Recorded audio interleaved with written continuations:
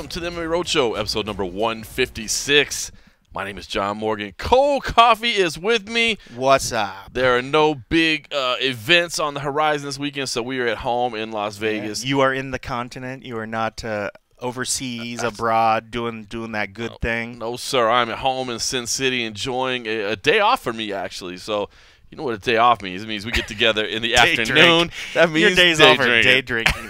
It is a Ballast Point home game, and getting things started right now with the fantastic Aloha Scope and Hazy India Pale Ale from Ballast Point. This is one of my favorite ones for sure. Is. Like the Aloha, this is the bomb.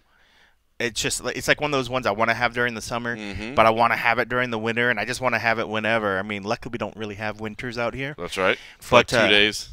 This one is really, really good. So thank you, Ballast Point. This stuff's amazing. Our buddy Steve that hooks us up out here, he told me he went to a conference out in Florida, actually. And they said all the great things about the MMA Roadshow. Of course, they were talking about what amazing it is. You know, really trying to pitch us to everywhere. That was really his primary point of being there, was pitching the MMA Roadshow to other breweries. But no, there was a big beverage convention. But Stipe was out there with his Modelo commercial and all that. They were kind of showing it, and he was talking to them. And I guess he was talking to all the vendors and the reps and everything. So he was talking about how Stipe was up there, you know, in front of 1,000 people, you know, talking about the experience of being in the commercial and being a part of Modelo or whatever. I was like, I bet he was really uncomfortable, wasn't he? Like, Stipe does not seem like a fan of public speaking. Well, even when we get him, like, some of the best times is like on the third or fourth attempt, even like that particular fight week. We've seen him a ton of times, so it's not like we're building on momentum like you think. Like most fighters are like, oh shit, what's up, dog? I remember you. We did an interview. It's like that first interview of the fight week with Stipe. Even though there's familiarity with us, it's still always like it's the first interview of the week. He's always a little bit more withdrawn a little bit. You know, you kind of got to pull it out of him more. You know? Do.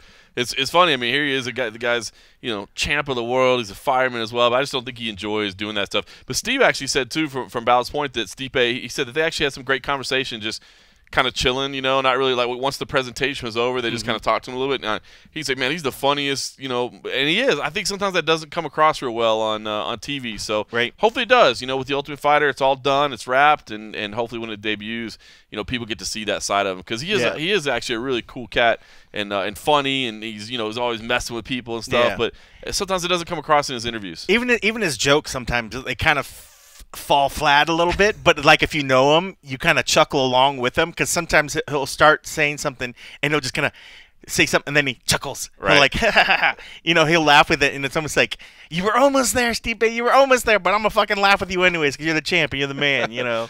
Oh, man. Love him. All right, Ballast Point, Aloha Scoping. Thank you, Ballast Point. It's solid. Yeah, as you said, man, back on the continent. I missed you in London last week, but it was cool to see the European crew, man.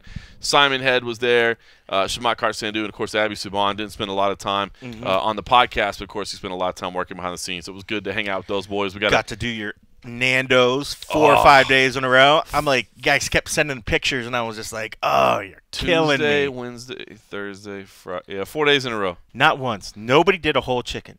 No. Not even once. Abby, after the fact, sent a picture, and he did the whole chicken where I applauded him. It's like somebody finally stepped up. Somebody finally stepped up. He probably game. fed his 2 kids with that, too. That's probably so. Nobody does the full chicken other than you. I love Nando's. They've got, you know, I know they have some in the United States. I think we had one in Baltimore one time. Yeah. Somewhere on the They East have Coast. some in Canada. They have some in Australia. But they just taste better over there, man. It does. It's a better version. And you know, I sent you that one clip and over there. I truly believe it's like people make fun of you. Like the English were making fun of us that we were eating at Nando's, but they all eat like, at Nando's. That's where you're gonna go. They all eat at Nando's, but that's what's funny. They make fun of you, but it's like you eat there too, bro. What do you? Yeah. So, it's consistent. It's you know what you're gonna get, but you're right. I mean, we've had us being Nando's junkies. We've had Nando's in different countries, and it's different. Like the ingredients, the stuff that goes into it's a little bit different, and I think there's still a little bit of that nostalgia flavoring that's being sprinkled on by going to a Nando's in London as opposed to going to a Nando's in Boston or Baltimore or wherever. So there's always a little bit of that, but it does go into it. And I think it's the same way when you go to any fast food joint in another country. things are different. Like a burger in Yeah. Tokyo or Korea even if it tastes says different. the same, like you just know? the ingredients like that you can get. Everything's different. You know, I love Heinz ketchup. I love Heinz ketchup. Ketchup's a big one. And Nando's in the UK, they have Heinz ketchup. They but call like it catsup? in Australia, no. Or they call it I think catsup? Yeah. Catsup? Oh, Michael Bisping, what are you doing here? No, you know, they have like I love the flavor of Heinz. And then when you're in Australia, like all you get is like tomato sauce or whatever. Yeah. And it's not the same. It's not the same. So you're right. Sometimes it's just the ingredients, just a little bit. So. Yeah. Well, I mean, and I'm unfortunately getting hungry for Nando's. I know, right? But unfortunately, fortunately, I guess some countries have higher regulations when it comes to the quality of stuff. You know, we take for granted. You know, we just expect everything that goes into a store or anything that we eat is always going to be of the highest quality. But there's a lot of preservatives. There's a lot of chemicals. There's a lot of things that are used in processing the stuff that we here in our diet we don't even think about. Yeah, I mean, as much attention as we pay to our diet. You know, totally a lot of attention. Trying to keep the temple clean, you know? But when you go overseas, like a lot of those other places, they don't stand for the same thing. Like they have stricter restrictions and guidelines of how ingredients are supposed to be. So I think that weighs into why things taste a little different, especially like burgers and stuff. Like the meat that gets grinded and stuff is just different. It just tastes totally different than our huge mega plants that process thousands and thousands of animals in a day. Kill cows by the second. Just kill cows by the second. Hopefully you guys caught all of our coverage from UFC Fight Night 127. We did a lot. It was a fun week. It wasn't a huge card, but the fights did end up being good. Hopefully you caught all that. We did have a and a half episode if you want to catch up afterwards, which was fun. We did it in the host hotel. And honestly, super guest. Man, it was fun. Yeah. I mean, Bruce Buffer came and sat down. You know, Ed Soros, I think, would have sat down had we asked him to. He was kind of like saying what's up, and it really made me think, man. I want to talk to the Junkie crew. You know, Dan Stubb. I want to say, because right now what we do with the road show, it's not the Junkie family, but it is, but it isn't. Right. But, man, I think, you know, as long as everybody understands that we're not shirking responsibility. I mean, yeah, we're having a couple cocktails and we're enjoying, but we're still covering the show. I think if we could do that at every show, man, if we could do the post-fight show from the host hotel, and that's not, it's going to be tough. Like Brooklyn, it'll be impossible because the host hotel, everything will be closed. Well, last time, I mean, you guys weren't staying at the host hotel, so you had to make it. But we were right next door. Yeah, but we were right next door. But that's the only thing that sucks even, sometimes is the transportation to get away there. In Arizona, me and you are going to be there. We've got an Airbnb. Are we at the host? No, we're about 5 minutes away. We're at an Airbnb, so we're about 5 minutes away. But there's no reason we couldn't go to the host hotel, set up in the lobby, and you know, it's going to be the foreign shows are better because I think everybody kind of goes to one place because they don't want to venture out too far. Right. The domestic shows are a little different because everybody feels. But I don't know. It was so fun. Because the after party was going on there, and I feel like winners, losers, teammates, coaches, they're all walking by you. And I want to do that because I think it's fun. You know, to hear our take on what we saw, I think is great. But if we can also just grab somebody, that's the best part. I think that's the best part of it. I mean, after a while, it inspired me. It inspired me that I want that to be our goal. Yeah. You know, I just want to make sure that, you know, Dan Stupp is okay with it. Everybody understands, you know, that because obviously, I mean, we do have a lot of work to do after the show. I was going to say, because I can see where, you know, but I think, you know, even the talks we had the other day, if there is more emphasis put on getting the stuff out fight night, then it's tough to kind of postpone editing a lot of those stuff to do something like this. But yeah, you're right. If this becomes a bigger part of, or initially part of the overall fight night coverage, that's what I want. It should get treated just I want it to be part of the fight night coverage. The other stuff. I want to be part of the fight night coverage. Like, remember in what country where it was where Francis was like, "What are you guys doing?" And he hopped onto the show. You know, those moments lend themselves to happen if you are right there where the fighters are after the fact. That's what I want to do. So I'm gonna work on that. We're gonna get that done. Shout out to Simon Head, by the way. Did a lot of good work for us. You know, he's still putting a lot of part-time gigs together to make ends meet. Yeah. But he did a great job. And one thing that was his idea, and it came together perfect. If you didn't catch this video, Google Michael Bisping boiled down to a single word. It's a tough task. We did this video, and it was his concept. It was his idea. I helped collect some of the answers. But basically, we asked fighters on Fight Week to describe Michael Bisping. You know, like, here we are. We're in England. You know, Michael Bisping is a guest fighter. We know his final fight's coming up soon.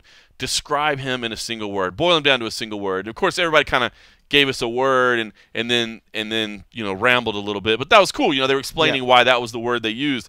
But then Simon Head, not only did he come up with the concept, which turned out to be brilliant, because sometimes I'm not good at thinking of things like that, where it's like I'm so like in the bubble that I don't think like creativity, you know, that sort of thing. And it turned out great. And then Simon Head actually was able to catch up with Michael Bisping and actually get him to describe himself in a single word. And the video, Abby did an amazing edit on it, so I won't ruin it because it's a really short video. It is short. I will say, Cajun Johnson calls him a dickhead, so that's the word that he uses. So that'll set the tone for you a little bit. I mean, not everything in here was glowing praise. Legend. But, yeah, there was some good. Oh, thanks, Yair. Appreciate that. I'm surprised we didn't get him on it. Oh man. But no, there's some good stuff, and the video came together, and I won't ruin it. But Michael Bisping has, I think, the perfect answer describing himself, man. So but that was all Simon Head. So just want to thank that, of course, Abby Suban on the great edit. So that was last week. This week, no fights. I will say this: yesterday was my kids' picture day at school, which was pretty cool. So I'm kind of since I'm home this week, I get to do some personal life stuff. It was my kids' picture day at school. Awesome, by the way. Just my kid's school is kind of up on like a high area of Vegas. Oh, it's high end? Yeah, well, I didn't say high end, sir. I'm talking about altitude. It's a private school. No, I'm talking about altitude, sir. We are a public school. We are. Although my wife did find out that she asked me because Eli's been wrestling now for about 6 months. He's having fun. He's getting good at it. He's not great, but he's picking it up, right? She's already thinking scholarships. Dude, she was like, hey, she's like, do you think like Bishop Gorman would do like scholarships for wrestling? I'm like, I'm pretty sure they would, because like Ricky Lundell is the coach there. I'm like, pretty sure they do scholarships. She's like, he's never missing another practice. That's awesome. She's like, she's like, he is never missing a practice. He's gonna wrestle because wrestling is pretty cool in the fact that my kid's small, right? Yeah.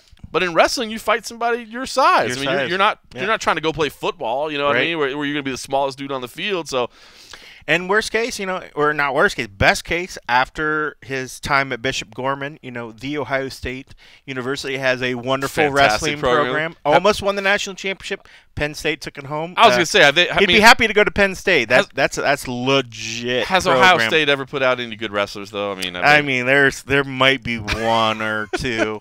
But yeah, that's no shame in that, man. That's a good goal. That is a good goal. So here's what she came home from, though, after picture day.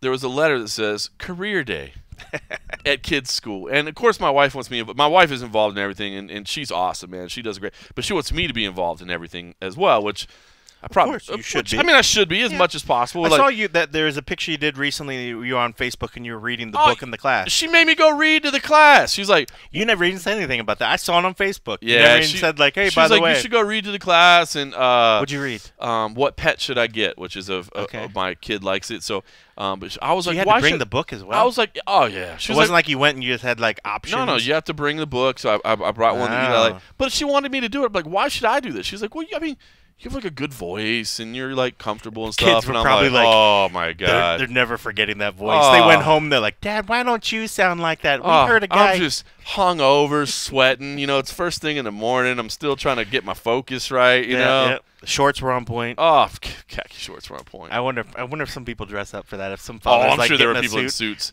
Well, so that's the whole thing. So now here's this career day, right? So then they'll definitely be in suits. So career day, and I put a post on Facebook, kind of joking. I'm like, well, what am I supposed to say? Hey, every Friday morning at 9 a.m. local, I watch 24 dudes in their underwear. Which is kind of part of my job, I'm sure there's maybe a better way to phrase it, but if you want to be real, we should be real to these young adults. That's the truth. You got to treat them like adults. Tell them what's up. So I don't know. So I'm thinking about going and doing it, but I do feel weird too because going to my career day, I am a journalist, right? But I always do feel a little guilty to say I'm a journalist. Because, man, when I think of journalists, I think people that are out there in the field of battle, covering stuff in Syria or whatever. You know what I mean? That's such a small percentage of what journalists are doing. They say those guys are legit gangsters. Those dudes are straight up but that's unreal. That's why I feel guilty. That's not what we do. That's what I'm saying. That's why I feel guilty. Even having my name. But they call them cooler stuff. They call them wartime correspondents. They have battlefield correspondent. They have much cooler titles than just journalists. Well, so then I could say sports journalist, which is accurate. Yeah. Are you on ESPN? Well, isn't it? you know, that could be that, but I don't know how far you get into MMA. Like, you know what I mean? Yeah. Like, well, I cover mixed martial arts, and it was cool. Our buddy Danny Rubenstein actually said, hey, Kiesa's out there until, like, March 31st. He can come with. This isn't until April. That would be cool. But that would be cool. Bring a fighter. I did think that, like, that you would could be bring huge. a fighter and make it kind of like an anti-bullying thing, too. You know what I mean? Like, career day / anti-bullying. I thought that especially was cool. as like a cool story, like guys that have done had like troubled past and then like have fixed themselves, like Cub Swanson. Yeah. A lot of those cats that have really taken it upon themselves to kind of keep kids doing good things, you know. But I think every fighter has a good story. I think Chiesa too. I think everyone probably has, and I like the idea with that whole angle with the anti-bullying. I guarantee everybody at some point in their life has dealt with a bully, whether a friend of yours was a bully, whether you were bullied, whether, you know, kids that age, they won't realize that they are the bully until they're older and realize some of us might have been the bully and then eventually got our shit together, you know. So, I mean, I think it's probably, you could probably grab any particular fighter. And the great thing, I mean, I love how they suggested Keston. I love the fact that Michael actually chimed back in. Michael is so animated. He's so good. I guarantee he'd have been amazing. I wish he'd be in town. The kids would absolutely love him. But, I mean, there's a lot of other cool guys. I mean, you got Khalil Roundtree's here. Yep.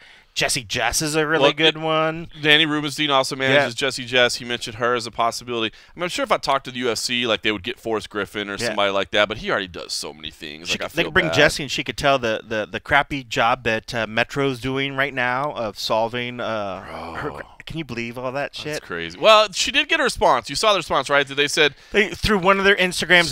They said something like, but they said something like, oh, perhaps that wasn't the best way to that we should have responded or whatever, you know. And it's just like, you're still doing it through social media. Why are you not picking up a phone and calling them and like actually doing some FaceTime? I tried to retweet it, and I actually hit my buddy up. We're talking, of course, about, just in case anybody doesn't know, and I think most people probably do, but her house was robbed. Her house was robbed during the fight in St. Louis, actually, right? The fight in St. Louis, while I was out there, house was robbed. Her pet was killed as well. Yeah, was injured, and they had to put it down from its injuries. So they basically have a lead on a very strong suspect that lives out of state. Is that what it was? Yeah, I want to say in Arizona. So there would be costs involved of extraditing them from, I want to say, Arizona. But this is a person that has priors, has other convictions and things going on that you figure they'd be like, okay, this is a serial offender, you know, and let alone the fact that this was somebody from out of state, that there was so much more thinking and involved. This wasn't just a random by chance event. So this is a criminal that it has a pattern that really did some thought behind it. So you figure these are the kind of people you want taken care of. You want them taken off the street. So as soon as I found out and I saw it on the tweet, I tried to retweet it and tried to hit at Metro. But then afterwards, I heard your voice in my head because I did the at LVMP first. Then I'm thinking like, oh, not everybody's going to see it because it's only going to go to my followers and Metro. I was like, oh, I should have put a period first or something. Yeah. You know, I'm still learning the Twitterverse. I don't have 50,000 followers or whatever like you, but I did reach out to my buddy who is the acting news director at Fox 5 and was like, hey, by the way, that fighter you guys did a story on, shit's still going on. Look at what's they're going on right there. So I don't know if they tried to reach out or whatever, but I tried to at least be like, all right, here's my part to try to help a little bit. I've got a friend of a friend. Well, it's my wife's friend's husband that's actually in Metro. I need to hit him up. Maybe he can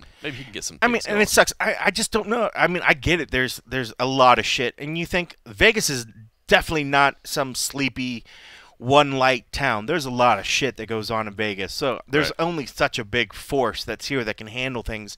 But when it sounds like things were kind of being teed up, it's like, all right, get a win, get a publicity win by take care of this. Agree. Here's something that's been on the news. Here's a fighter that has a national scope. You know, she's not the biggest star, but she's a growing star, but she still has a national platform. That's a win that you want for your organization. She's a girl that has like an X factor. You know, that it factor where you're like kind of drawn to her or whatever. Oh, yeah. You know, she's got super quality. cute. She's I love her accent. Yeah. I mean, like people awesome. She's got a great attitude. Yeah, so people are drawn. It just seemed to me like this would have been a win. And I think if more people probably looked at each individual case, maybe on a case-per-case basis, if it comes to whether we want to put resources behind it. You hate to think that that's even an issue, but if it did get down to that, you want everybody to get the same equal treatment. But if Metro could use some good PR right now. They could use PR. And that's exactly it. I was just watching this stuff. One of the local news was tweeting about how the whole Freedom of Information Act, they're trying to get information about the October 1 shooting, and Metro's like, no, we don't want to give a bunch. We haven't really even touched it. Yet, yeah. They're like, we don't want to give stuff out because it might show our investigative procedures, and I totally get that. But right now, people are after this, and this is going to get spread out more nationwide. So by the time this podcast comes, there might be more grief that people nationwide are throwing towards Metro because of how they're dealing with this. So you're right, they need a win. They need some good PR stuff, and something like this would help. But all right, so listen, should I go to my kid's school? Because here's the thing, there's going to be doctors. I kind of went on a tangent. There's going to be doctors. There's going to be lawyers. There's going to be you're a journalist. You're a sports journalist. I'm supposed to get up there and tell people if you want to write about cage fighting. That's what I'm worried about. And wear your blue shirt and tell them, like, you get to go casual. You meet guys and you get to dress casual. You get to wear super blue shirts. I just feel weird. Like, I don't know if it would offend some kids or some parents, what I do. I mean, I don't want to. No, I mean, you're not. I guess I just talk about just sports journalism, but I'm not just a sports journalist. I'm a mixed martial arts journalist. I think you just talk about your growth. I think your story. You started in the food industry, and then life happened to give an opportunity where you were able to follow your dreams, follow something that was a passion of yours, and then you were able to build a career around it. I think that's a good message for kids. So like, whether you think life sets you in one particular way and you think that's what it is, never be afraid to follow your dreams. Life might give you that opening. You followed it, and now you get to travel around the world doing what you love, covering a sport as a journalist. I think it's a great story. I think it's a great. If you spin it the right way, it's going to be tough for some lawyer guy. I mean, well, granted, if a guy's like putting away criminals, do whatever it is and it is. But I mean, like, just hearing like, oh, I work a job that makes lots of cool money and I get to get a lot of fame. That's good and all. I hope but dudes I mean, that cheat on their wives not lose half of everything they own. Right. You get to, you. Like, I mean, job, you can sir. make your story Bravo. inspirational if you find the right light about it. I mean, like you were set to do cooking, and you could have had a complete, well-paid career just in the food industry. But, if you guys don't know, John used to work in the food industry, general manage different restaurants and whatever. But they had that opportunity before Junkie became what Junkie is now, and you took a leap of faith. And that takes a lot of courage to do that sort of things. And I think kids, especially at the age where they're looking and they may be, well, my parents say I need to do this, but I really want to do this. Those are the dreamers. Those are the people we need to keep coming forward, because it's the dreamers that come up with the ideas that eventually change the world. So, any chance that you can get in there and maybe say, hey, stick to your guns, kids. Well, fuck, don't really stick to your guns, kids. Don't use that phrase in school.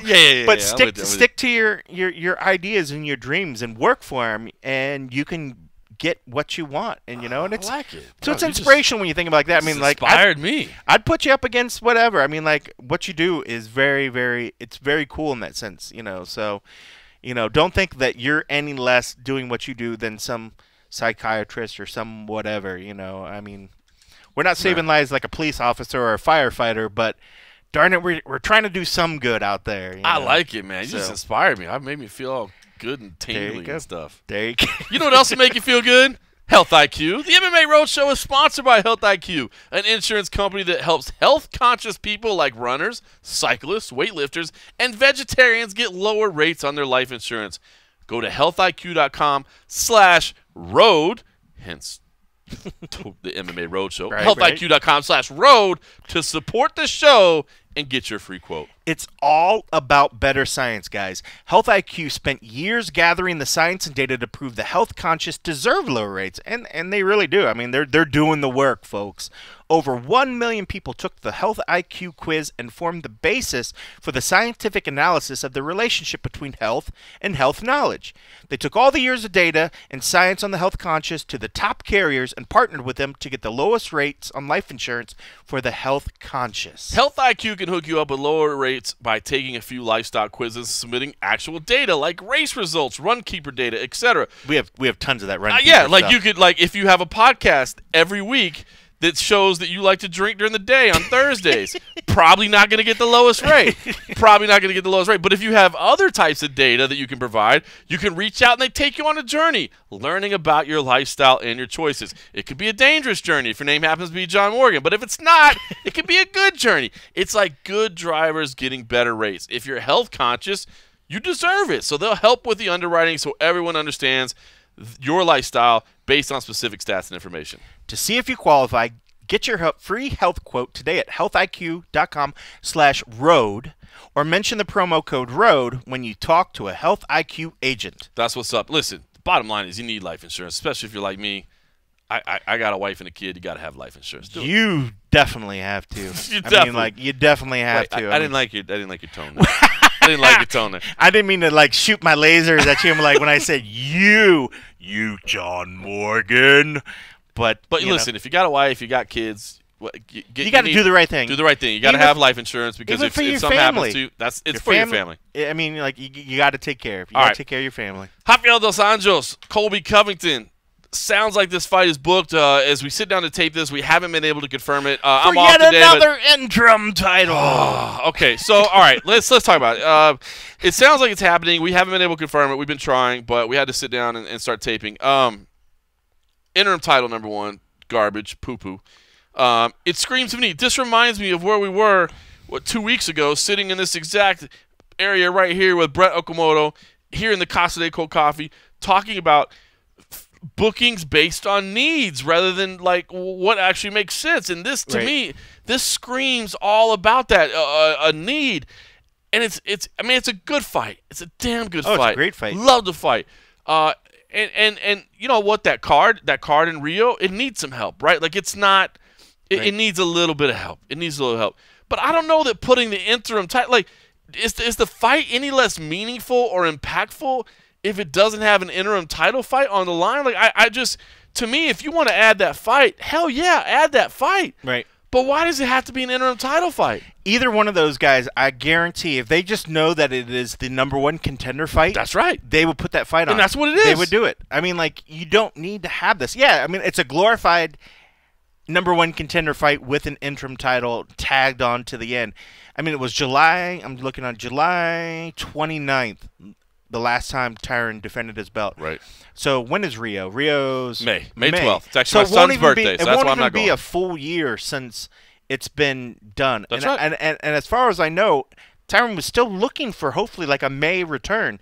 So unless there's concrete info coming from Tyron's side, like I will not be ready to fight by May or June, shit, give him to the end of July. It was July 29th. Well, give a year before you start looking at interims. This is ridiculous. I had heard it was a little later than May, but still June or July at the latest was what Tyron was looking at. Right. To me, that's less than a year. Right. And not only that, it's not like he's like, that's when I'll get cleared and then I'll book something for September. I mean, I had heard he was ready to be booked in June or July. Right. That's less than a year. And not only that, not only is it less than a year, it's 1 or 2 months after you're going to have an interim title fight. Like, I just... Right. It bothers me, man. I mean, it makes the card better. No question about it. I mean, you look at that card, completely.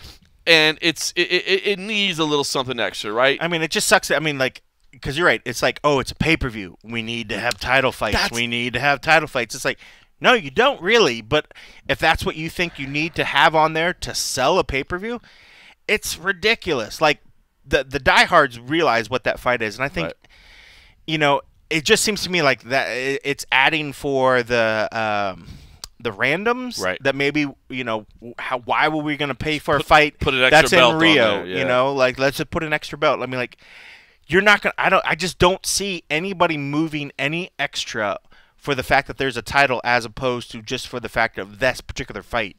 You don't need to put the interim. You don't need to cheapen the belt and do this crazy pattern of throwing interims just to do it. And I don't know if they're willing to take that risk and they feel that it is a risk to say that people won't, because then they'll be like, oh, did we do everything that we could to possibly hope that this card sells? And I think they're still in their mind, they're like, well, it's a pay-per-view. We've done so many pay-per-views now that have like 2 title fights. Right. You know, we have to have 2 title fights, or we have to have at least 1, you know, and if they don't feel that they have it, they feel like they're giving a lesser product, or maybe they think that putting it in Rio that most people in the States are already going to check out of it.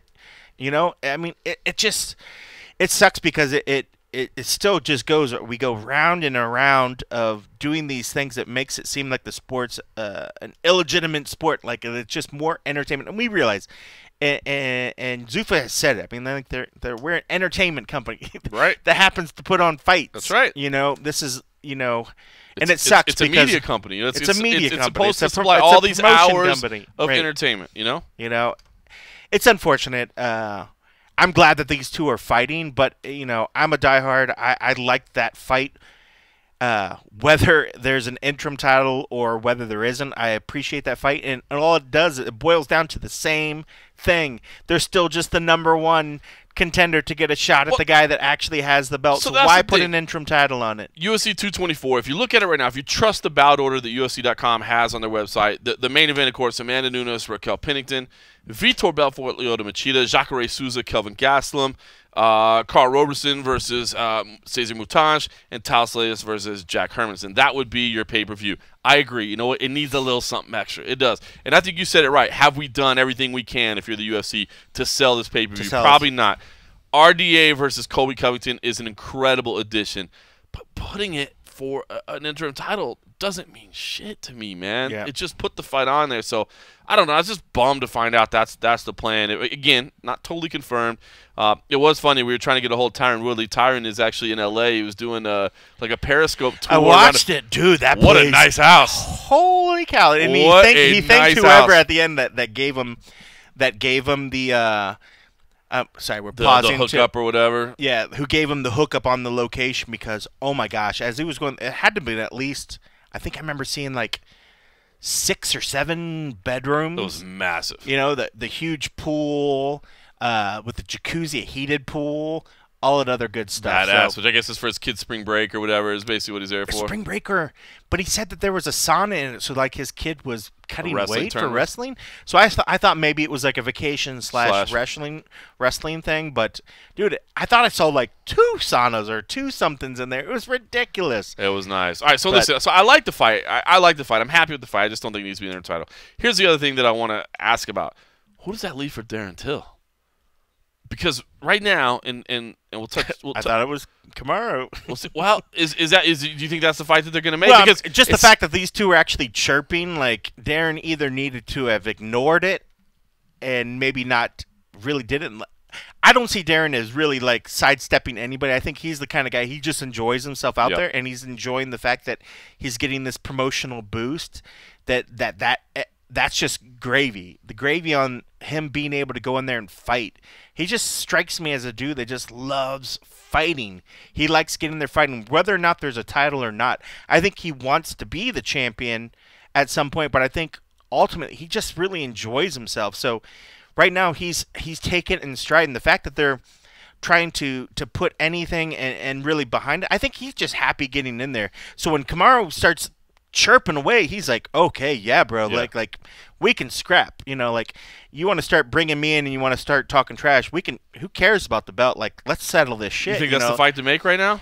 I mean, I think Usman needs to get in there. I mean, like, with Colby and RDA out, I mean, it's a good fight. It just seems like a bad matchup for. I mean, I don't want to say for Till. Like, it is a bad matchup, but that's what's exciting about it. I mean, Wonder Boy would be the fight that he wants. People said the same. Like, look at what he was able to do about Donald. A lot of people thought, like, well, all right, well, if this kid's got striking, if he could take it, but he was the bigger guy. Right. I mean, like, and I think it's going to be the same thing. He's going to come in as a bigger guy. Like, just seeing him again in London. Oh my God! I mean, so but big. Darren is a big kid, man. Like, this kid has some serious size to him, and I think it's a great testament, because a lot of people think, the thing with Donald and him, that was a stand-up match. Right. Now you're putting him against a guy that would be able to show whether people say, all right, does this kid have the skills to keep it off the ground? Yep. Does he have what it takes to, when somebody that's quote-unquote a bad matchup for him comes in there? And I think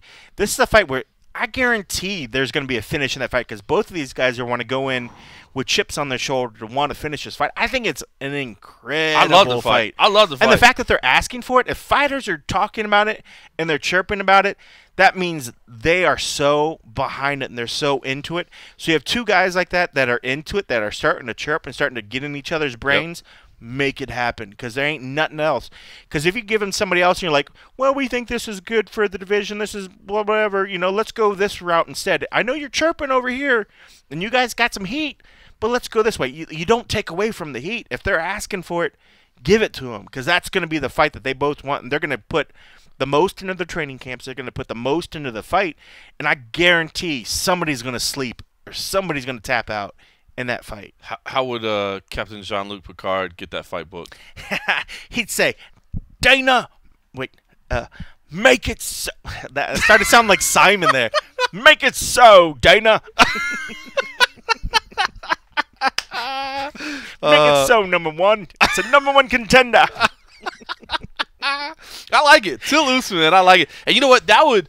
And not that I don't already have a lot of respect for Till, because I agree. I mean, I think he knows that he's fighting everybody at some point. Right. He really wants to be the greatest in the world. But we all know that a striking match would be the style he would prefer, right? Like the Wonder Boy fight is the best fight for him because the stylistic matchup is perfect. The name recognition, like Wonder Boy has more name recognition than Usman, even though Usman's, to me, again, I think Usman is probably one of, if not the worst possible stylistic matchup for Darren Till in the division. Yeah, he's bad. He's like running against a Khabib. Khabib just has a style that it grinds against you. You might go in there with every game plan in the world, but all that goes out the window once he gets a hold of you. And that's the same thing with Usman. If he gets a hold of you and he starts getting it to the point where he can control where the flow of the fight is, whether it's going to go to the ground or whether he just ties up your hands, you can't really strike if you get tied up. And the thing with Till, he's just strong. And I just love the fact that he's willing to engage it, and he's like, and he's even sort of respectful, I guess Kamaru was the same in him. He's like, yo, I didn't say you didn't have skills, but hey, I'll show that you don't have the skills. Just like, it was a pretty interesting little Twitter exchange. It was super, super fun. Like I haven't felt like this. At least reading that was kind of like when I felt when Kevin Lee, and then Kevin has a way too of getting under guys' skin. I felt like it was like, all right, these guys are really starting to have good words. A good fight's going to come from it. So I'm just like, let them keep going and then make it happen. Unless Till, who has all the momentum in the world right now, decides for somebody else. But if the heat keeps going, I mean, why not? Because if he's not asking for anybody else, and Usman deserves it. He deserves to get some more marquee fights, whether it be the headline or a co-main. He needs to have some stuff because he's doing work. Yep. He's doing work, and he's proved himself that he deserves to be in at least a co-main spot for sure. I agree. I think, I guess the argument would be that you could put Till against anybody and it sells out, but you still need depending TV on if it's ratings in Europe. too. Yeah, because it's in Liverpool. Europe. Yeah, it's in Liverpool, yeah, so you can put him against anybody. All right, well, speaking of matchups being made and matchups being rumored and all that, one that kind of came out of nowhere but got announced was Volkan Oezdemir versus Shogun Rua in Chile. It's not going to be the main event. There is a main event coming, and we can talk about that in just a little bit. But it is a big fight, and of course, it's the first we've heard of Volkan since his failed shot for the UFC title. And had a chance to talk to him. We were within minutes of actually breaking the news, and then UFC ruined it for us, and they got it out. But bastards. Yeah, as a consolation prize, Volkan was actually willing to do a quick interview with me. Funny, it was actually he called me at 6:30 a.m. this morning. So you ask, John, what are you doing over here so early to do the podcast? You said it was going to be later in the afternoon. Well, I've been up since 6:30 in the morning, already working. So you're like, I'm already ready to day drink, Kenny. Let's do this. Yeah, it's not even day drinking for me. It's like afternoon drinking. See, it's a whole different thing. That's true. All right, so listen, I had a chance to sit down and talk to Volkan Oezdemir this morning at 6:30 a.m. And here's what he had to say. Volkan, how you doing, sir? Hey, John, I'm good, and you? I'm doing real well, man. I appreciate you taking the time to talk. You're welcome. So let's get right into it, man. Obviously, we haven't heard a lot from you since January. I mean, I know that was probably a rough night for you, man, but give me an idea kind of what you felt that night. I mean, you had this amazing run to the title, and then the Cinderella story kind of came up short, man. What were your emotions like after that? It wasn't too bad. It's all about the goal. It's all about where I'm headed at, and I know, I'm like a big boat. I'm like this really big back boat goes to one direction. It's not easy for me to change the direction. So I'm still heading toward the same goal. It's been only not even 1 year until my title shots, and I guarantee you it's not going to be another year until I'm champion. Yeah, I wanted to ask about that. I mean, were there lessons that you take out of it? I mean, Daniel coming in, he was like, hey, listen, you don't understand. I mean, there's levels. And I know that it's a little bit of trash talk, but it's true, right? I mean, you were only in the UFC for like a year, so I just wonder what the lessons were you took out of it. I mean, was it anything fighting-wise and technical-wise, or was it more just things of, mentality and understanding where you are and all those things? I think it's a little bit of everything. It's a big picture. It's a mix of technique. It's a mix of understanding the flow, the momentum, the timing during fight, how to deal with the gestion of the fight, and of course it's a difference when you fight the champion and somebody who's been in the ring for so long and fought against the best of the best. So it's definitely something you learn from, and this makes you just a better fighter, Yeah, no question about it. So what have you been up to since then? Did you take some time off, a little vacation, or did you get right back in the gym? What's it been like for you? Yeah, the only problem was I just caught a staph infection. Oh, wow. And so I was out of the gym for maybe a month or 4 weeks, back and forth. And then I had, because of this, I took some time to take care of my eyes. I did a LASIK surgery. Oh, nice. So now I'm, brand new, fresh, and I'm back at the gym. I've been training a lot of jiu-jitsu now, wrestling, all of the stuff to complete my game. So I will be unstoppable. Very cool. So you're not waiting long to get back into a fight either. How did this come about? Were you bugging the UFC for a fight, or did they come to you and want you in this matchup? I wanted to fight Glover first, or the staff son, but he couldn't agree to anything. And then they proposed Shogun. He was in Chile. It was a brand new market. I would love to visit the place. I would love to visit Peru also, Argentina, and all those countries are like something I was like, yeah, make perfect sense for me. Fighting a former champion, and Shogun is the guy. In all my division, Shogun is the guy I would love to fight the most. He's the fight that make me the most exciting. And it's somebody I watched growing up and I was looking up to when I start fighting. So I have to catch the chance. If I can fight him right now before I retire, I have to do it, because maybe in 2 years he won't be there anymore.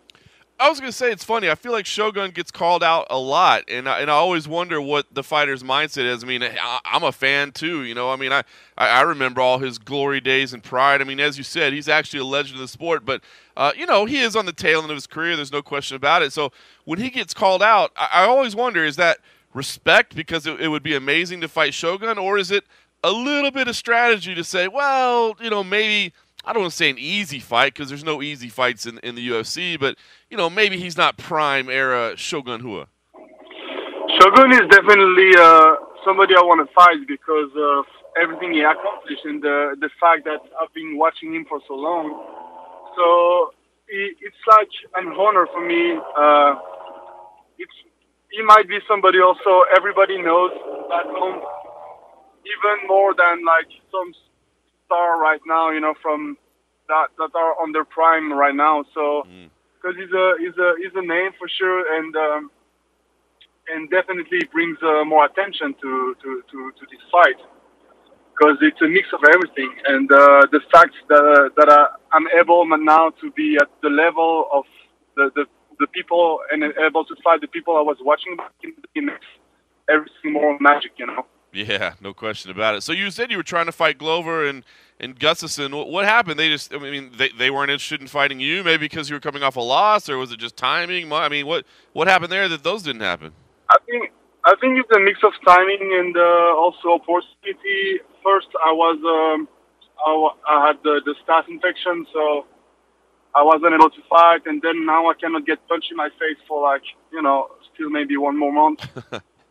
So I had to get ready, and the LASIK surgery is a hard procedure on you. So a little bit of everything, and but now we came to an agreement, and it's Shogun, and it's a dream fight for me. Very cool. The LASIK surgery. I mean, have you talk to me about how that improved your eyesight? I mean, was this something like, have you had bad eyesight your whole life? Did it affect your fighting at all? Was this more for your personal life? I mean, why did you elect to do that? Yeah, I always fought with my contact lens in, and sometimes you get eye poked or just rubbing the face, and I lose my contact while I'm fighting, and then it's stuck in my eyes or stuff like that. So it was always a problem, and I just wanted to take care of it. And since I was out for a while because of the staph, I was like, okay, maybe I should just take time to deal with that. Because it's never an easy time with fighting. With fighting, you never know whenever you're going to jump in or back in, or, time to get ready or time to start the training camp. So it's always delicate to take time off. Yeah, no question about it. I've been considering LASIK surgery. I know you're a tough guy, man. You lock yourself in a cage with another human being to make a living. But was it a little scary at least, man? Like, I mean, a laser on your eye, it kind of scares me a little bit. So I wasn't really scared about that. And then once I did it, I regret it so much because, man, I'd rather get punched in the face, though, because that shit hurt. And then, I was on medication. Like, I think for 3 days, I was like more sleeping than anything else. So because it was hurting, and then it was fine. I did the PRK because fighter cannot do the LASIK, the normal procedure. Oh. So the PRK takes a little bit more time to heal, but the vision is getting better at the end, and I think it's even a better version than the normal LASIK. Well, very cool. All right, well, talk to me about the training for this. What's the plan? I mean, you staying down in Florida? Is it the same coaches, same routine? Are you changing anything up because of the loss? What's your plan? Yeah, I've been training a lot with Cyborg lately, and focusing a lot of my jiu-jitsu and my wrestling also. And it comes all together. My jiu-jitsu is improving my wrestling, and vice versa.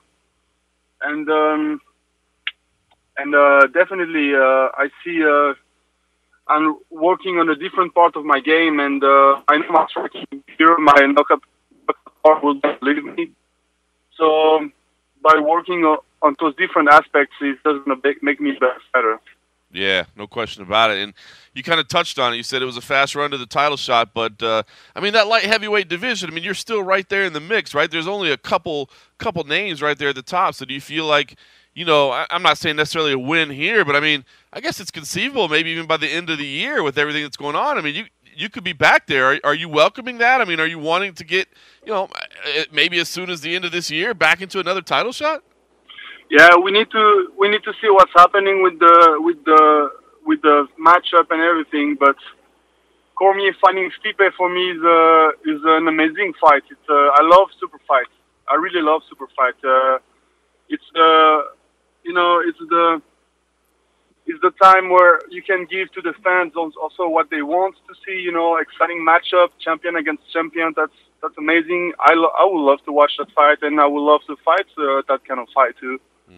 So I know it's pretty cool, and then we need to see also what's gonna happen. But definitely, maybe 1 year will be my second title shot. So everything can happen fast. We saw that last year with me. Everything can happen really fast. You just need to make the right decision and take the right opportunity. And that's why also I took the title fight on such short times, and I just went for it because I don't care. My nickname is No Time, so I gotta do it too. You know what I mean?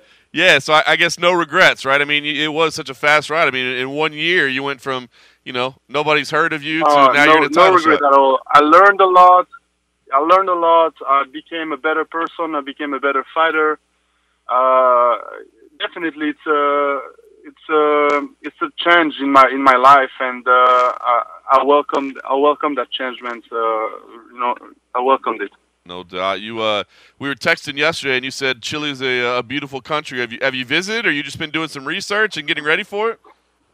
No, first of all, I wanted to go to Peru, Machu Picchu, and do hiking, trailing, and different stuff. And Chile, Argentina, I want to go there for a long time. So I love South America also. I love to travel. I love to see stuff. So yeah, one of my goals is to see all 7 wonders of the world. So a lot of stuff are on my list right now, and that's perfect for me to be there because I know how to stay around and visit all the country around for sure. Very cool. So you'll stay later, take a little vacation after the fight? Yes, and maybe I can visit the family of my fiance over there. She's from Peru, so that would be nice. Oh, very cool. So you got some ties to the region as well. That's awesome. Yeah, of course. You speak any Spanish? Gotta learn Spanish a little bit more, though. But, yeah, I understand. I understand. They talk together with their mom and family, and I know what they talk about, but I answer in English. So gotta start answering in Spanish. Yeah. No doubt, man. All right, Volkan. Well, I appreciate the time. I guess any last thoughts, messages? I mean, obviously, I think we're excited to get you back in there, and I know you're ready to rebound. So, any thoughts or messages right now? No, it's all about what's going to happen in those next few weeks. I'm ready to give everything in, and that's it. And I want to thank everybody for the support online, all the people from back home, all the people around the world. Definitely thank you because this gave me a lot of powers. The fact that I can count on everybody.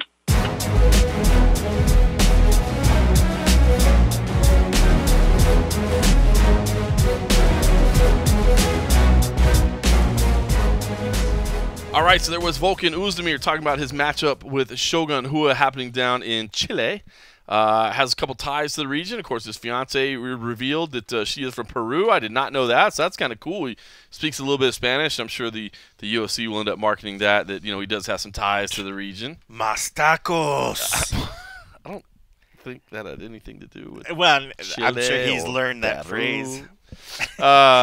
Mas Peruvian tacos. You know what's funny is I actually like this. I actually like this fight because I feel like, Volkan said, look, he really would have preferred to fight Glover or Gustafsson, but those guys are still in the top right now. Not that Volkan's not, but his run to the top was so quick.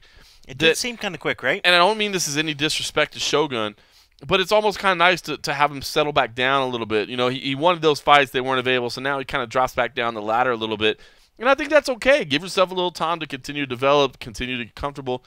He got thrown to the wolves, and he wanted it, as he said. His nickname's No Time, but I don't know. I think it's kind of a good matchup. It was one I definitely wasn't expecting, but once it was announced, I was like, yeah, that makes some sense. Yeah, no, I think there's definitely a lot of pros to it, and I love Rua, man. I just feel like we're getting near the end of his time, so I want to see him active before it gets too long. If he wants to fight once a year, hey, that's his timeline. I'm all good with it, But if he wants to fight more, let's do it while we can, because I'd rather him fight now more often than to fight, keep prolonging it and have an extended career when it's a less Shogun. He's my understanding is he's constantly battling with knee issues. So that's the whole thing. Is just making sure his knees are as healthy as possible, and that's when he can fight.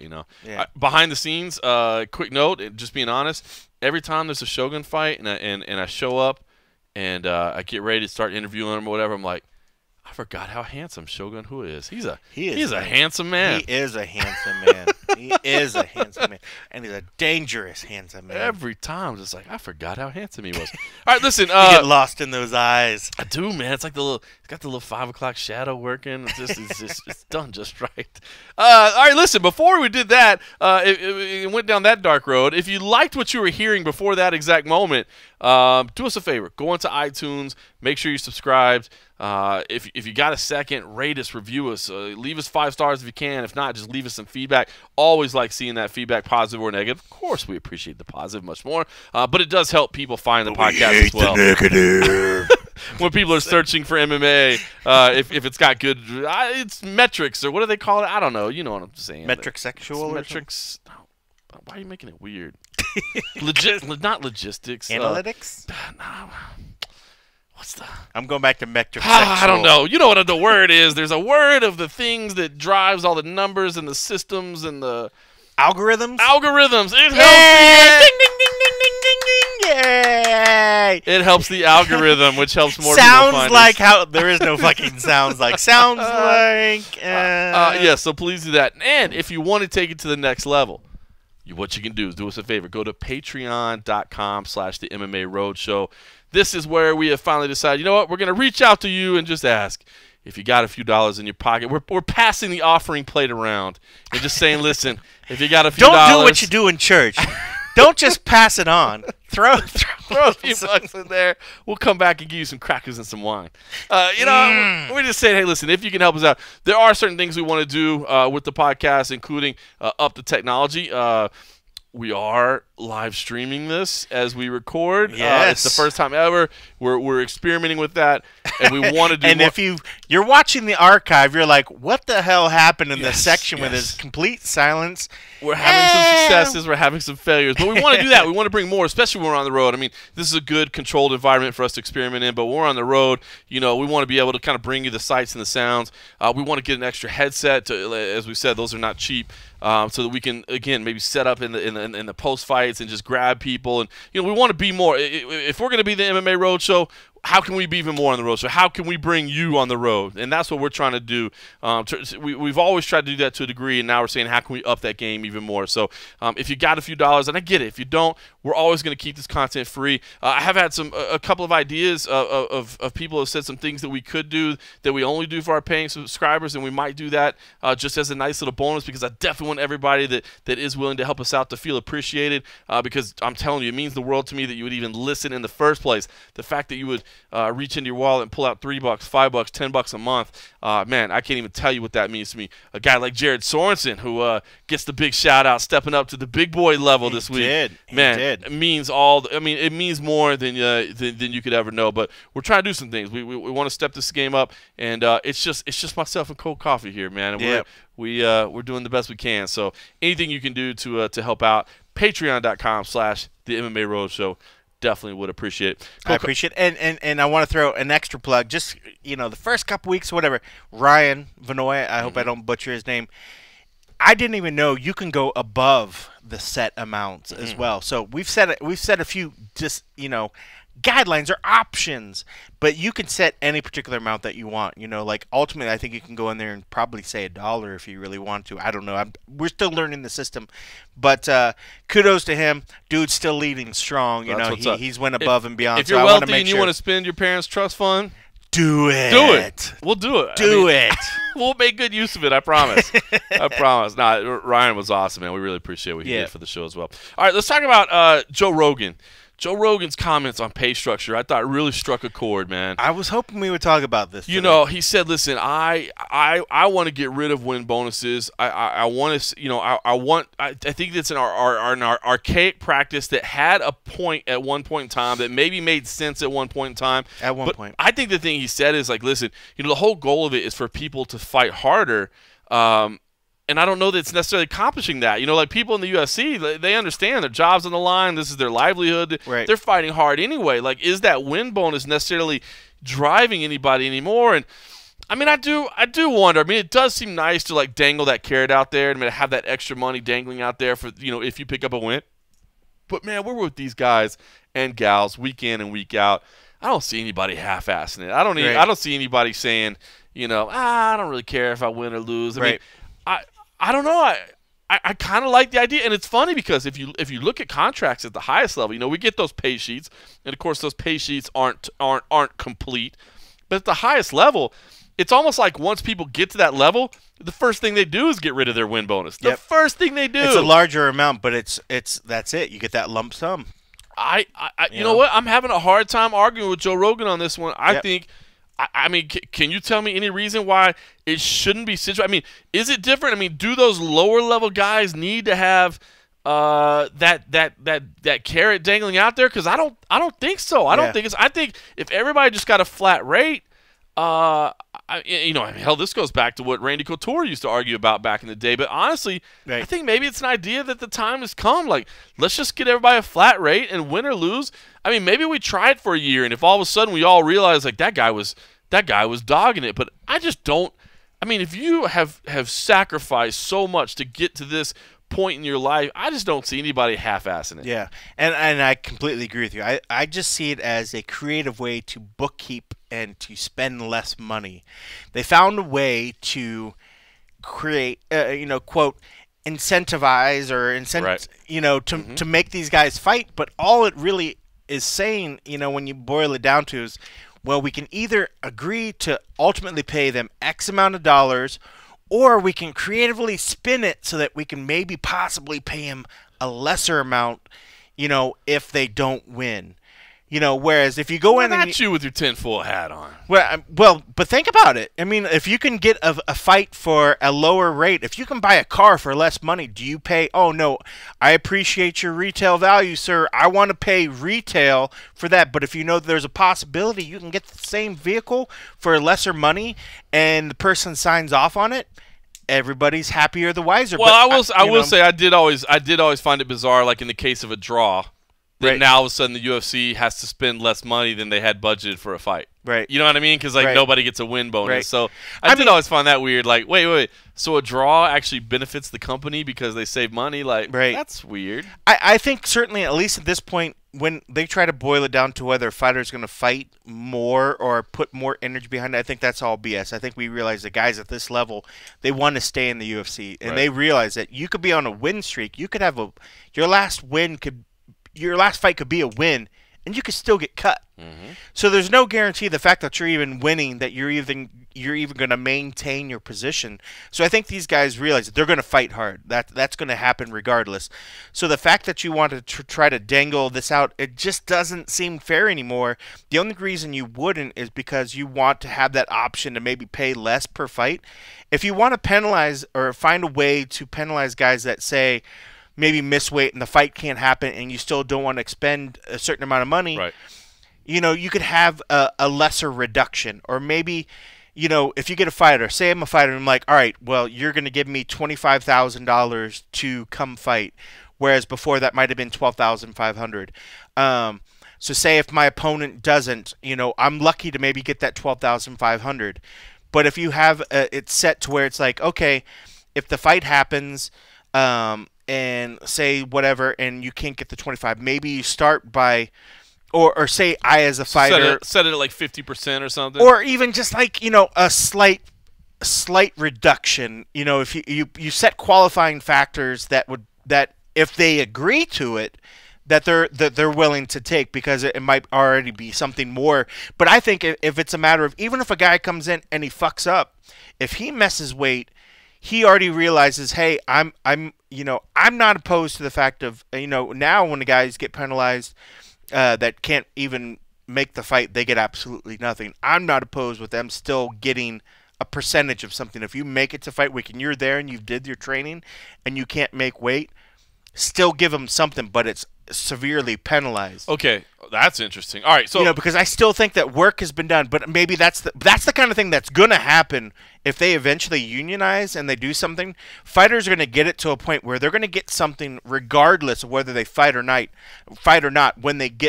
If they've went to fight week, if they've met certain guidelines, if you went there and you got there, you flew in, you got there Tuesday, and you worked through Wednesday and you did media, and Thursday you did media shit, but Friday the world just went against you and you couldn't make weight, if something didn't happen, and they can guarantee they're supposed to come in and they'll be within a certain range before they step on the scale Friday. If they're meeting all those things but something still goes wrong, something out of their control happens, and I feel they still should get something for making it even that far. All right, so listen, so much to talk about. You hit on a lot of good points here. Now, as you said, first off, if they unionize or something, again, speaking with Cajun Johnson last week, I love the idea of this collective bargaining agreement with every organization. Again, I don't think it should be, the same rules applied to UFC, to Bellator, to One Championship, to Legacy, like to Invicta. That's impossible. They can't all meet the same standards. You certainly can't put dollar standards. They can't all meet the same standards. You can't expect to meet it. So I love this concept of CBAs with every organization. I really do love this concept, and I hope it happens. So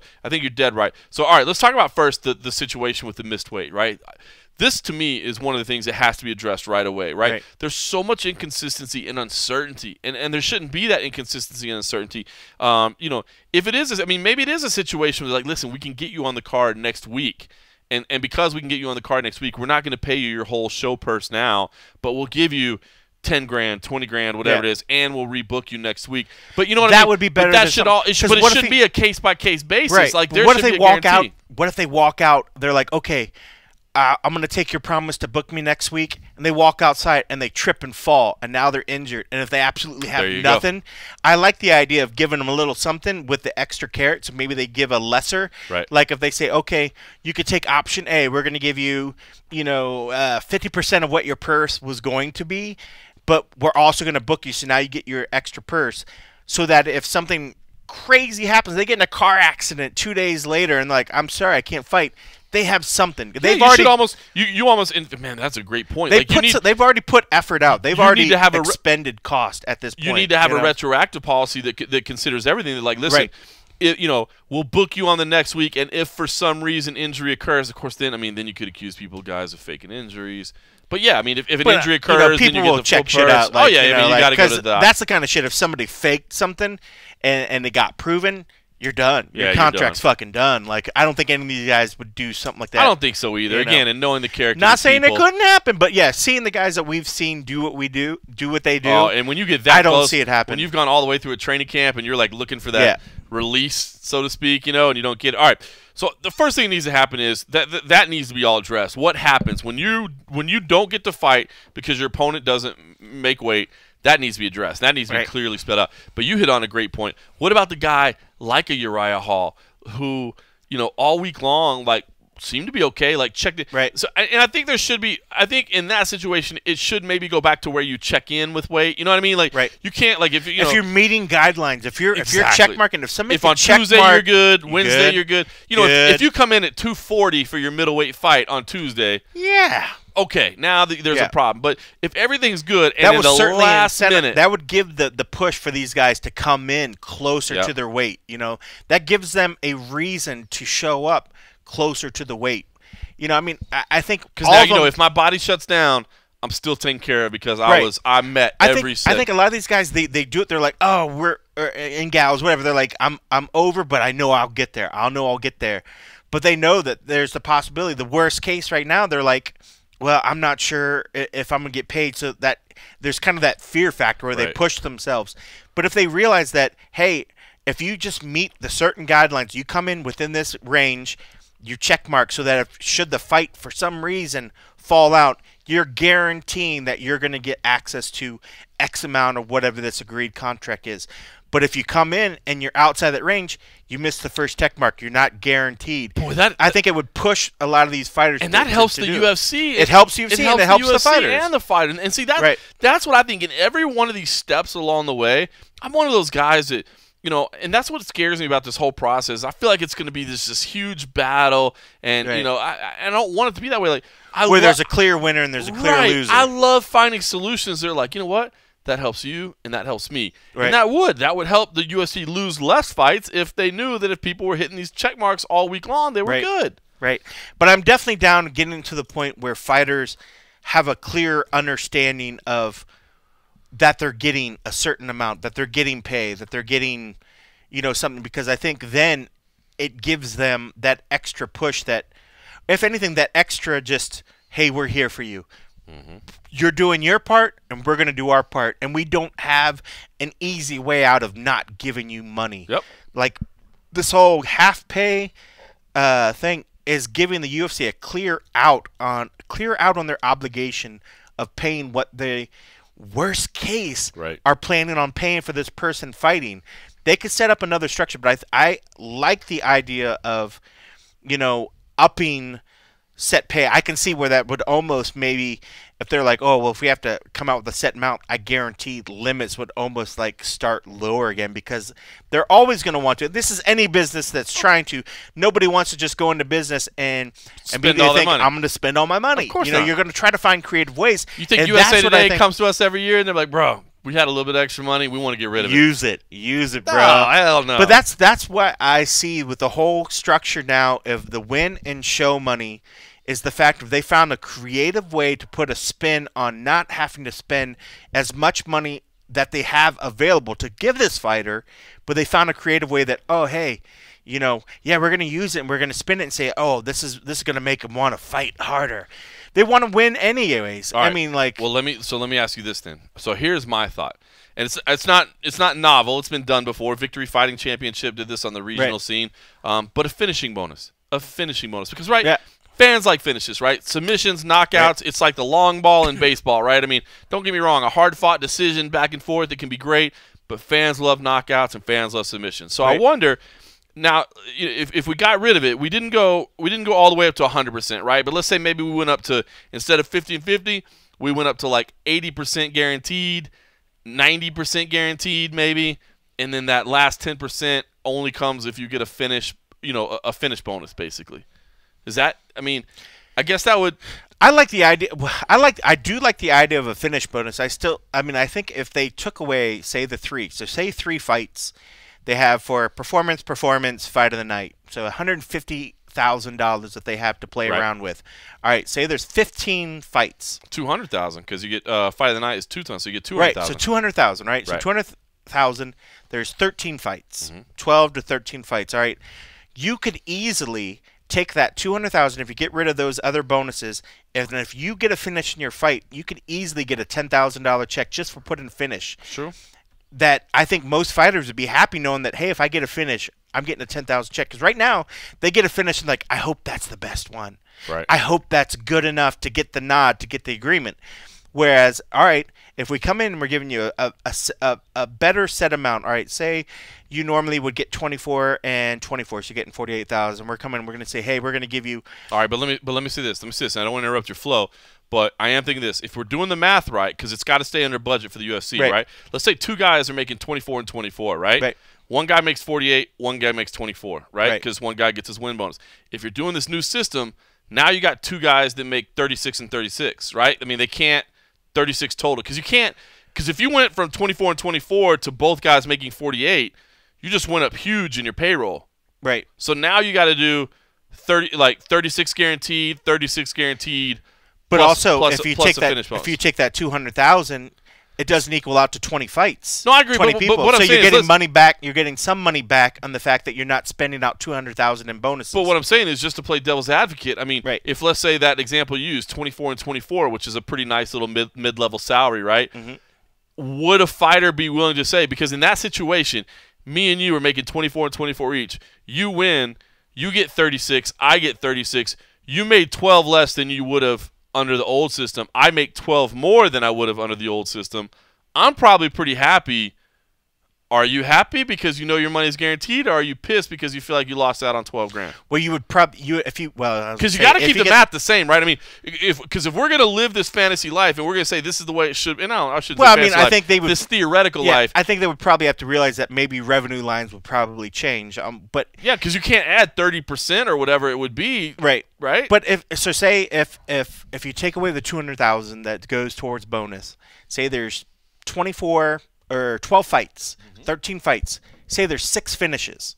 that's 60,000 that you're spending out instead of 100. I'm that's good with extra, that. The finish bonus, I'm good with. Wait, I'm good with that. That's $140,000 now that you could play around a little bit. Only one of those two, say that two in this situation, one guy might get 46,000, the other guy might 36, or there's some sort of discretionary angling that you can do, or something.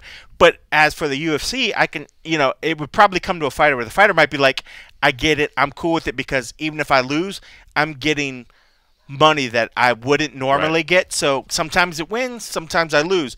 But I can see where the UFC, like, say if there's only 6 finishes, they're like, well, we have an extra 140,000. See, I just wonder, like, is that going to be a problem? Like, Project Spearhead or whatever else. If everybody's in the room together, or the virtual room together, but there's no guarantee. You lay it out there, like. Well, I guess in that case, if it is 24 and 24. But how often do we see guys matching up against guys that get the exact same pay? You're not. It never happens. Yeah. It never happens. Unless it's like the tough finale where everybody makes the same thing. Where somebody in that situation, in most cases, guys have their own particular contract and they don't even know until after the fact, you know. So I could see if I'm going in you and I have it negotiated where I get 40 grand, and you're coming in there and you get 60 grand, I win, I get my 40 grand, you still get your 60, you lost whatever, but maybe I get a finish and I get an extra or whatever. But that just puts more onus on them to negotiate the original best contract that they can get, but it's an interesting discussion, man. It is. I do think there's time for a change. I do think there's time for a change. I do think it is time for a change, I should say. I do think, especially with the whole missing weight thing, like that stuff has to be. Well, think about it now, and I guess go back to the other. You have guys now that get the win bonus that still make less than their opponent that lost. Right, of course. So, I mean, it's the same sort of situation now, I guess, when you think about that. It's not like I beat you, I should ultimately get more pay than you, and it's like it's already not that way. So. Yeah, and I don't mean necessarily that the guy deserves more. I just are you willing to take less? So it's it's an agreed contract at that point. It's not like you get less. You agreed to whatever your set amount, so you get. Set amount. Once a year from now, 2 years from now, 3 years from now, it's all good. It's just that first fight or two where you're like, okay, hey guys, we got a new system, and you're like, I would have made this. Yeah, So that's where they just cut the roster and start from scratch. Start from scratch. All right, listen, another big fight that was announced this week: Cub Swanson versus Frankie Edgar, the rematch. I gotta say, man, I love Frankie Edgar. I always say when people say, hey, who's your favorite fighter? To be honest, I always lean towards Cowboy Cerrone. Like I love his attitude. I love his fighting style. Again, I mean, we're not. It's hard to say since we get a chance to talk to literally everybody on the roster. I mean, Brian Ortega has become one of my favorites lately. Max Holloway is a mon. I mean, we get so lucky that we get to talk to all these people. So, more of them are. Yeah, I hate that question. It's a difficult question to answer, right? Oh, it's so hard. But if you don't want to give the it's really difficult because if you just want somebody to just leave you alone, you know what I mean? You have to give them an answer. Yeah. Like I go with Cowboy Cerrone, but dude, Frankie Edgar's got to be right there. Like, if there was a guy that I want my kid to be like, hey, especially be like that guy. Yeah, when it's like who's like if they it'd be better if they're like, who's the guy that's really respected or something like. I mean, like Edgar would definitely be hands down. Like I always go to a lot of times I go to Matt Brown because he's an Ohio guy, and I try to use Ohio fighters because I'm like, bro, I love them all. I like all of them. I love chatting with Roy Nelson. I love chatting with Derek Lewis. I love chatting with any of these guys that want to take the time to spend some time out of their day. Yep. I'm like, bro, you are my favorite fighter. You took time out of your day to make sure that I can get what I need, and you're doing what you do, enable me to have a living. Job, yep. To do so your I'm job. I fucking love all you guys. So I hate that question because it makes me pick a favorite at that moment, and it's so I always just go back to my Ohio guys just because I'm a fucking diehard Buckeye, so I always choose Ohio guys. Well, Frankie's got to be right there on anybody's Frankie list. is so up there. So with prefacing that with how much respect and honor we have for Frankie, were you almost shocked and a little bit scared that this is happening? Because I was like, man, we sat right there with Frankie when he decided. I mean, all the respect in the world that he's like, hey, I know I got a title fight, but if I'm the best in the world, I got to beat everybody, and I'm going to go fight Ortega. And I mean, as a fight fan, you're like, damn right, Yeah. But I remember sitting there thinking from the business side, thinking from, it's like, whoa, man, dude, you're putting a lot on the line right here. Guaranteed title shot. Obviously, it didn't go his way, and not only did it not go his way, but he got rocked, and now he's coming back, this quickly and fighting Cub Swanson. What is the date on that? April 9th. You're gonna make me say it. I'm gonna be wrong. Well, no, yeah, because that's what, like less than 3 months, huh? Yeah. April 21st. I was going to say 19th. That's the May dates. I get the dates in my head. April 21st. Now, here's the deal. Atlantic City. It's in Atlantic City, New Jersey. It's right down the road from Tom's River. He wants to be on there. He definitely wants, and I get it, man. He wants to be in Jersey, and I get it. But, man, this is Cub Swanson. Like, this is not – like, let's say they put you up against it's official. Wow, let's say they put you up against a – no, they put him – they have him on UFC.com. They have him in the last spot. I'm just looking on Cubs thing. Like, if you go to the fighter profile, it doesn't list. Oh, they don't have it there on its fighter Bizarre. profile. Yeah. So I don't know. I was a little surprised by this. I'm just gonna be honest. Like, I don't want to see Frankie get lit up again, and I don't even know how to express it properly, Cole Coffey. I love Frankie Edgar, man. I think he is the man. He's a legend. He's a UFC Hall of Famer. Legend. He's somebody that I would tell my kid to pattern his life after. You know what I'm saying? Like, he is the man. But if I could say, like, hey, man, please go take a couple months off, man. Like, they'll be back in the Northeast somewhere. I would. I mean, there's no easy fight necessarily in the UFC, but this is not. I mean, this is not a can. This is Cub Swanson, man. This is a beast of a contender, and man, I mean, it's an incredible addition to the card. It's going to be incredible for the ticket sales. Why is the card laid out that way on the UFC.com? Is it because they haven't broke it down into, like, bro? They're 2-3. That's all 12 fights, but it hasn't. It doesn't give it clear. Like, clearly, when I see it at the bottom like that, it makes it seem like it's going to be like the Fight Pass featured prelim. Like, UFC.com is like supposedly it's doing a redesign. Is what I'm getting. What I'm being told is that they're doing a redesign. But I'm like, Jesus, there's some seriously fundamental stuff that is just not working. So when I look at this, I think most people will train when they look at how, if they went to their site and they see it on the bottom right, that's like the third fight on the Fight Pass prelims or something. I know, it's ridiculous. That's not going to happen. So I'm sure something's gonna change. But dude, that's massive. That's a heck of a fight. But I mean, I could see Frankie. That is such a quick turnaround. That's what I'm saying. That's such a quick turnaround. But I mean, like, that's probably the fight where it was like, I don't know if they said something before, like, hey, by the way, this is what's in the books. This is what's going to happen. And he was like, well, I could stay on this fight. I could fight on this card. Well, no, I want to fight. It's a fight night card. They would never put a title fight there. They would never put a title fight there. But I guess the fact of like, of just being able to, yeah, true. But I guess if it's an option of either, he's not going to, I guess, not fight for a title, as opposed to, hold off for this fight, which I'm sure it's probably, well, I guess it wouldn't be his first pick. Always fighting for some gold or getting close to the gold is always going to do it. But I don't know. I mean, I'm just worried. I'm just going on record, man. I love Frankie Edgar. I love Frankie Edgar. This one scares me. But granted, it's not like the dude's been knocked out a bunch of times. No, that's he's true. taken damage. True. Yeah, that's true. He's taken damage, but this was like what, his first time he's ever been knocked out. First time. So I mean, I guess you give him that in the sense that his brain has taken damage. I mean, like any of these guys has taken, what do they call it? CT. What is that? Concussions, or they've had traumatic, whatever. Traumatic, yeah. So he's taken damage regardless of whether he's actually finally been knocked out. But who knows? I guess, after that it's finally happened, maybe we'll see a little bit of a degraded in the fact that he hasn't given his brain a lot of time to take care. But again, it was quick. It happened, and he didn't take a lot of damage after it. Maybe it's not a big deal that we're worrying more than we need to worry about it.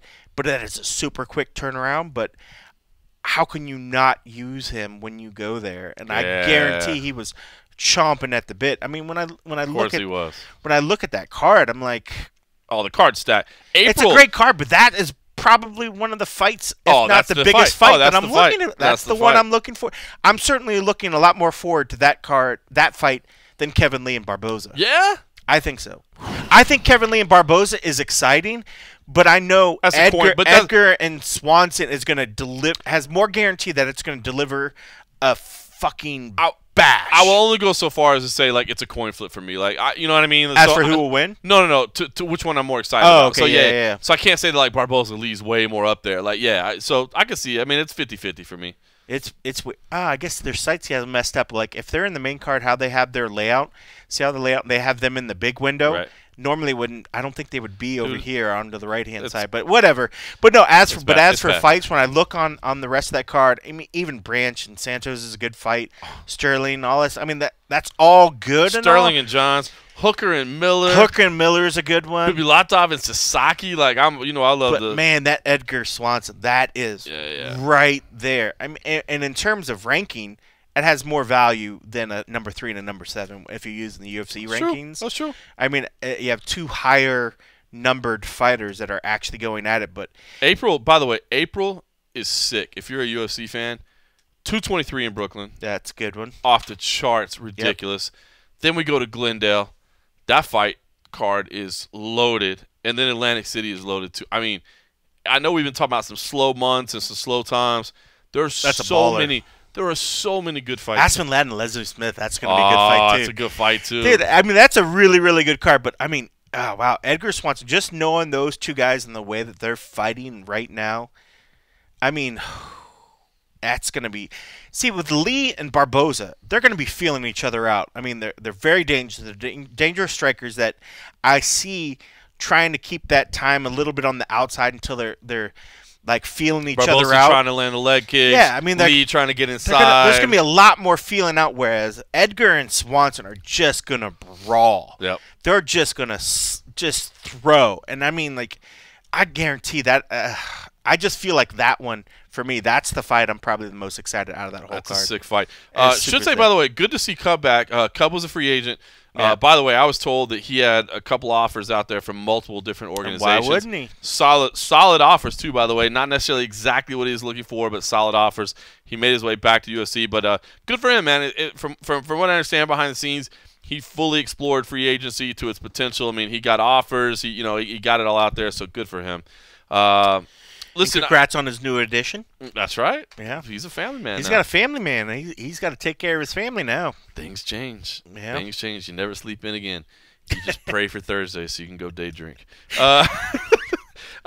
Listen, quick note, kind of outside the MMA world.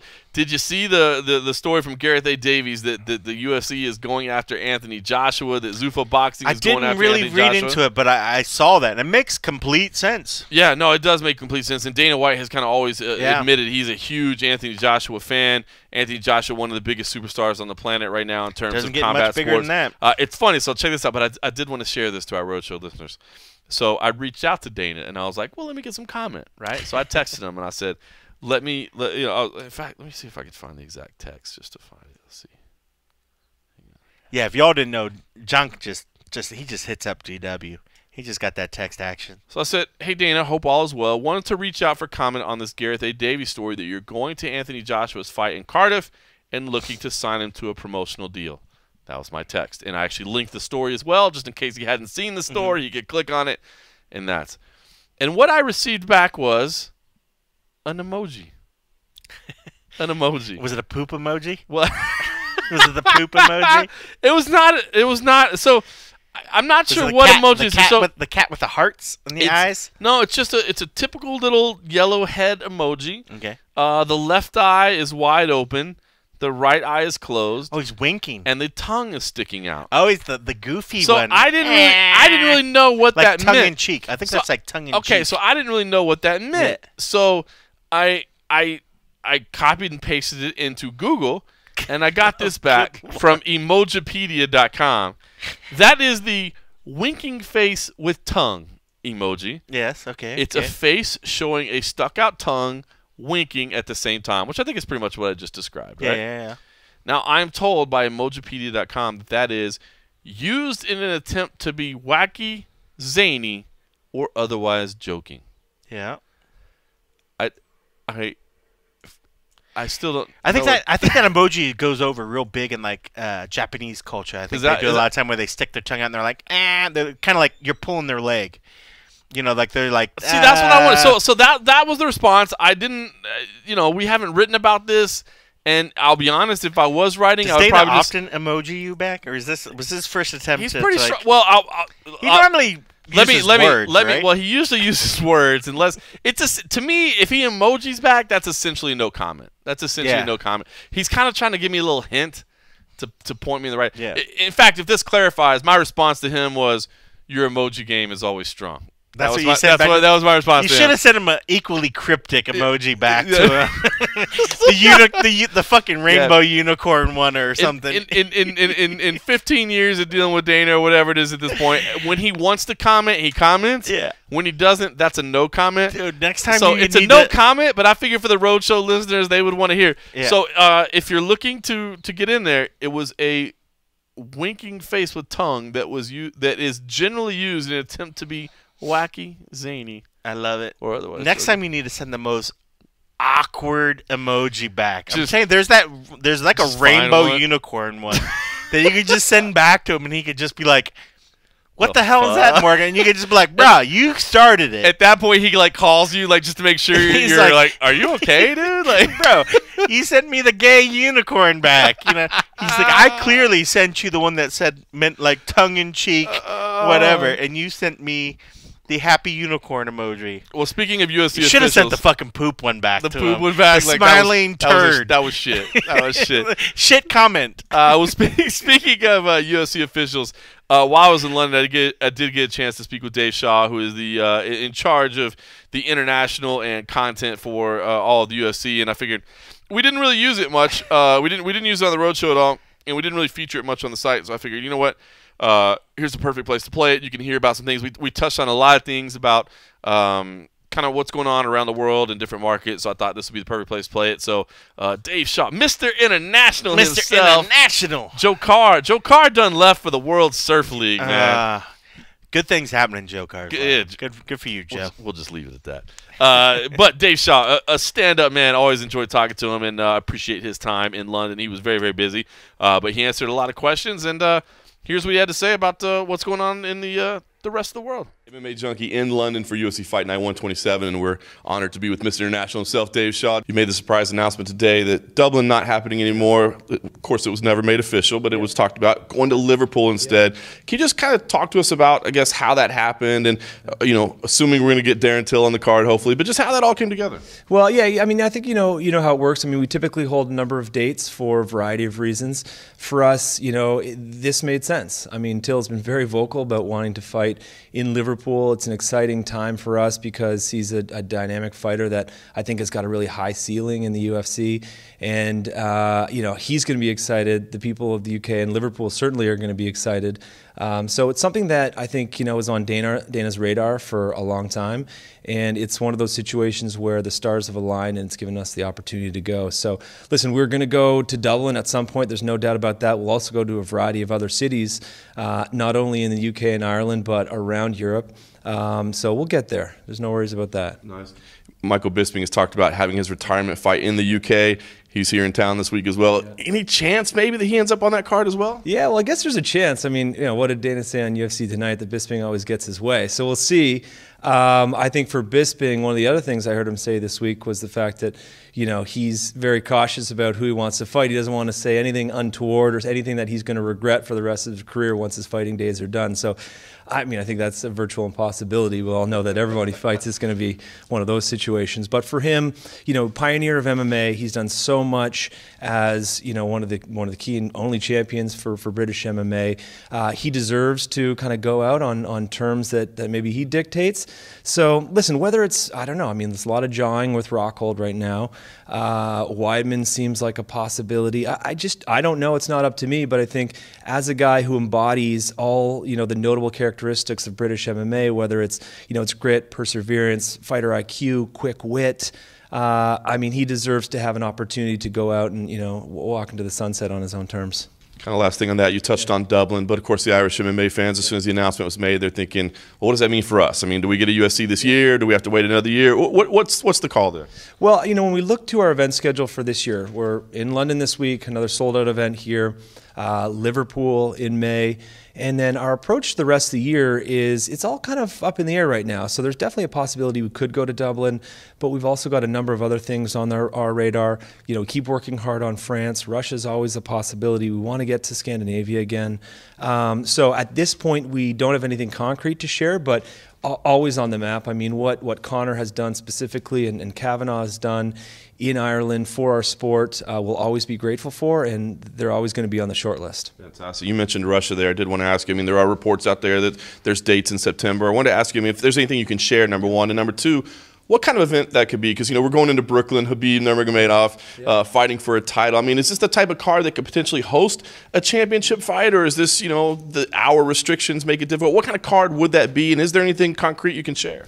Well, okay, so first of all, you know, when it comes to the hour restrictions, I think we've got a few notable examples of you know, how easy it is sometimes to buck the trend, right? Stockholm in the middle of the night, last year in Manchester in the middle of the night. So nothing's impossible.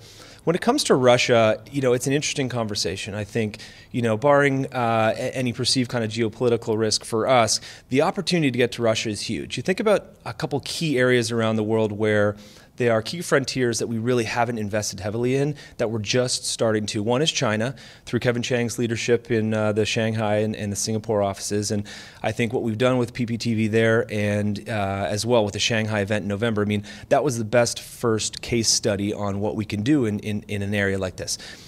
Get back to the Russia conversation. Russia makes sense for a lot of reasons. I mean, first of all, with Telesport and Match TV, we've got a broadcast partner that takes us all across the country on free to air. And that's important because we want to be able to connect with our fans 365 days a year. Number two, from a digital perspective, our numbers on YouTube specifically have been off the charts in the last couple of years.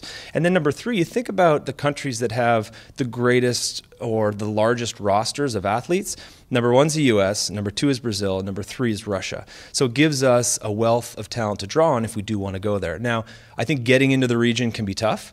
You got to have a key local partner. You got to have a local partner that understands the media landscape, that also can connect well with key stakeholders in the region. So we got to set up that first. But Russia's, you know, it's definitely on the horizon. Is it imminent? I wouldn't say that, but you know, we're really gunning to be there later this year, 2019. Nice. You mentioned France as well. Yep. Got to ask you about that. We talk about it every time, but what is the update? Are we making progress? Is there a potential that, you know, we're finally going to get MMA legalized this year? Yeah, I mean, listen, we are making progress. It's a different situation from Russia in that in France we've obviously got political headwinds, and for us, you know, we want nothing more to be there. I mean, there's not many territories after, you know, you get through Victoria in Western Australia. In Australia, you get through Ontario a number of years ago. You get into New York State. I mean, France is the last big opportunity for us that we are legally not allowed to be in. So, you know, we've got a good digital relationship with Altice. We got fighters like Tom Duquesnoy, obviously Francis Ngannou, even Manon Fiorot, who won the World Amateur Championships in November. These are all kind of key pillars that can help us get our way into France, but we need to be able to navigate the political landscape, and that, as you know, could be a long and onerous process, but we're working hard in the region with our government relations firm. We've got, you know, a great team at IMG that's helping us. We just don't know where it stands. I mean, we're making progress, but you know, you just never know where you stand. Nice. We're globetrotting, but this is the EMEA region. We've talked a lot about Europe. Let's talk about the ME and the A. I mean, Middle East, Africa. What are the possibilities there? Any chance we're going back to Abu Dhabi or something else in the region? And are there enough African athletes now that maybe something in that continent is possible? I mean, always something that we're looking at. I think to suggest that it could happen anytime soon, i.e. this year, I think is a bit far-fetched. We've got bigger fish to fry right now. We've been focusing on other regions. I think, you know, like, you know, Adesanya, like Ngannou. I mean, there's some key guys, even Jimmy Manoa. There's some key guys that can help us get into various regions, but it's not high on the priority list. But you know, I think something we can look forward to maybe in 2019. Nice. Well, I appreciate everything that you shared. I guess sum it up for me if you could. I mean, you know, Dana White has said that, you know, last year was the best in company history. And, you know, in the United States, we're in the middle of a television deal negotiation. Everybody's talking about what's the health of the sport, what's the direction of the sport. But for you that focuses so much on the international market, I mean, what's the summary right now of the status of the EMEA region? I mean, is it a growth opportunity? Is it stagnant right now? Or how do you see it all? Yeah, I mean, great question. I think first and foremost, we're very bullish on the region. And one of the key benefits from, being in the Endeavor family is the fact that we've got these very sophisticated media sales guys. And so we're able to cover every different region. I mean, look at the strength of the relationships, with Media Pro in Sweden or in Spain, and Viasat in Scandinavia. We just kicked off a big relationship with Polsat in Poland. So for us, first and foremost, it's content relationships, because whether we've got an event or not, we want to be able to connect with our fans all around the year. Number two, I think a big priority for us is to continue to focus on the event schedule, which we just talked about. Number three, our athletes are key, first and foremost. I mean, we want to make sure that they, whether it's UFC production or our production or content partners in the region, we're creating meaningful content around our athletes that can tell stories about their lives and their training regimens and so on.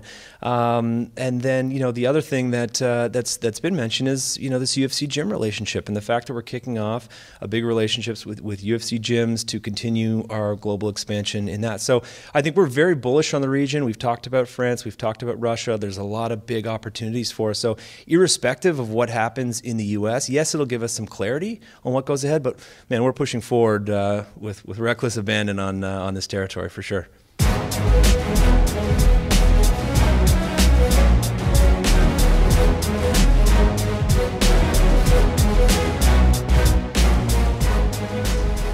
All right, that was Dave Shaw, Mr. International himself. Always appreciate him giving us a few minutes while we're on the road. All right, a couple things I want to talk about there. First of all, won't commit to Russia. He won't really admit he won't really commit to Russia, but everything that we're hearing, it sounds like Russia is, done deal. If you watch Junkie Radio when they were talking to Artem, it was like it was already a done deal. Yeah. We're coming. So people are pretty much already planning. Sounds like it's going to happen in September. I think, which is awesome, man. It's first of all, it's one of the places in the world that I've always wanted to visit that I haven't been able to. Second of all, it's a huge market for the UFC. If you do Chile, I get Moscow. You get Moscow? No. Yeah. Even if that's a fight night, we're doing two. I don't know. I'll pay out of pocket to go to that one. I've never been to Russia. You know what's funny? I was talking to the guys over in England. It's funny, I think for Americans especially, Russia, it's I don't want to say the restricted place, or you know what I mean? There's still a little bit. Isn't there something kind of? There's still something kind of special. I'm a few years older than you, so for me, I'm coming up through the Cold War and coming up through all that sort of stuff where you used to have to they talked about the nuclear age, and I remember they were always the bad guys. So there's always been this sort of mystical forbiddenness to Russia, That's how I feel the same way. And then once the Cold War sort of turned out to be a bunch of bullshit and all that, and the wall was dropped and everything, and the Soviet Union broke up, Moscow and Russia became this place that just seemed more just open, a place that I wanted to always visit once I realized that half the shit I was being told as a kid was bullshit. And then you realize that, oh, hey, there's this country of all these incredible people with beautiful women and good food and sights, everything that I've ever seen from anybody, especially I love Anthony Bourdain. Mm-hmm. Anytime they go and you see Russia, it's just wow, looks that amazing. Place looks amazing. It's I wish I'd never, as a kid, and you were always oh, you thought there was a place, that you'd never ever get a chance to go. Our countries will never be able to let us in there or whatever. But now it's become this place that's just it's one of the few wish list places that are still really on my list. I want to go check it out. Here's the thing is, what I think everybody has to get ready for is that it's going to be a fight night event. Right. Basically, I think to do with the normal 10 p.m. Eastern start would be 5 a.m. in Moscow. They are not going to do that. They're not going to do the middle of the night stuff. I know they've done middle of the night for the UK, but that's an incredibly established market. And so I think a lot of people are kind of thinking, well, if they do this September thing and, Khabib happens to win over Tony Ferguson and it's Khabib versus Conor, could you do Khabib versus Conor in Russia? Dating back to our interview with Dana White so many months ago where he wants to do it in Russia. Yeah. I think it would be amazing, but I don't think it's going to happen because I think – they want to do that fight at local time. They want to do it at the right time. They want to make a nice splash. Obviously Khabib versus Conor would be an incredible splash to make, but then it would put that in the daytime here in the United States, and that's their biggest pay-per-view market, and that would cost them millions and millions. I mean, can you imagine if, like, hey man, we've got we've got the fight that everybody wants to see, and by the way, it's going to be on at 2 in the afternoon. You think they wouldn't want to do it for fear of alienating the Russian crowd, the local crowd? No, I think they would love to do it in Russia. But the thing is that they're not going to do the 5 a.m. start in Russia. They're going to do the local time. But doing the local time... You think they could mix in the middle? I could see them doing a morning, but maybe not that early. I could still see them doing a morning. Like a 9 a.m. like they do in Japan? Like a 9 or something. No. Because I guarantee that the Russians will still come. If it's on a weekend, no way. They're going to be there. No way. I think they would be there. They want to come in and... Wow, well, I mean, I think guess the argument is you want to make a splash. So is the splash you come in with the biggest names possible, or you come in and do what you're supposed to do, which is put your product on at prime time? Right. The only reason I would see that they would maybe do it if it's a place like, say, like Brazil, where the government has a stake in it, and it could be that very same way in Russia. And if that's the case, then of course I think it would be more local time. But if it's a matter of they're just like, whatever, do your thing, come in our country, we're going to get a kickback, we're going to get whatever, from it, do it whenever you want. But I think if the government was involved and they have some stake and they get paid and they probably are, and they're on the board or on the level of getting money, they probably want it more local time so that they can promote it and they could do whatever. But I think as for just, if it was just involved with the Russian fans, if it's a decent enough time and it was like a morning event and it's a weekend, I guarantee, or at least my take of what being the first event in their country, the Russian MMA fans, which we know are like diehard fans, they're going to be there. They're going to be there regardless. And especially if you put like Khabib on it, holy cow, you could put it at 5 a.m. and I think they would still be there because they would stay up drinking the whole night before. If they're like us, they would stay up straight drinking, and then just by the time the event ended at 2 p.m., they'd be literally shit-faced. I guess that's an interesting argument because, I mean, the thing is, look, I think in talking to people in the UFC, like, they definitely view that as a huge market, a long-term goal. I mean, obviously, it's a massive market. And so I think they want to do the best thing possible, and I think that means they don't want to do an event in the middle of the night / early morning, where I think they want to do a primetime show. I mean, it's okay. I mean, the shows in the morning in Tokyo, the shows in the morning in Australia, New Zealand, like. But those are like. Yeah, exactly. The talents, but if you're bringing a big name, I think that they would be like, okay, you did your part, you brought a star, and at the times we understand that if you're bringing A quality, they're all A quality. I mean, don't take this the wrong way, but if you had Khabib and Conor at 5 o'clock in the morning, you could put it at 5, and it's still going to be fucking packed. Fuck, you're right. It's still going to be packed. I mean, locally, and it's still going to, because they got to realize that they're not going to. You're right. They still need the U.S. market to do it, but I think that the Russians would be like, "Fuck yeah, you're bringing us the real deal." You know what I mean? Anytime that you're going to maybe make it more casual for the locals, is you got to bring something that's going to be worthwhile to them. So you bring the names that do whatever, but or you. If there aren't maybe, say, the biggest headliners, then you're like, okay, we didn't bring the biggest headliners, but it's more friendlier to your local time, so we'll make the U.S. pay the price. But if you're bringing the big stars, I think they'll be stoked. And I don't know, just being on the weekend. I mean, it's not like it's a 5 a.m. on Friday. If it's 5 a.m. on Sunday morning or something like that, most of the Russians are going to probably party their ass off on Saturday. I guess the key is, though, it has to be Habib, right? Like, it would have to be a big let's name. say Tony Ferguson. Huge name. I mean, what if it was Conor versus Tony? That doesn't make sense to do in Russia, right? Well, I still think Conor could probably but that doesn't Tony himself, but I mean, it's not as much. Conor versus Tony Ferguson in Russia in September, that doesn't make sense, right? That doesn't make sense. I mean, it certainly wouldn't carry as much weight as like if it was Conor against Khabib. But if it was Conor Habib, you're right, man. It could go at any. You could do that. You could do that Russia at 5 in the morning, and it would be fucking huge. It'd be gangbusters. Fuck, you're right. All right, so here's the deal: if Habib wins, maybe it'll be a pay-per-view. Yeah. If Tony wins, it's not going to be a pay-per-view. It would certainly make sense that it would be, because I mean, you figure at that point, because then they probably could offset the cost with whatever broadcast deal they're going to probably pocket for coming over there in the first place. Of course.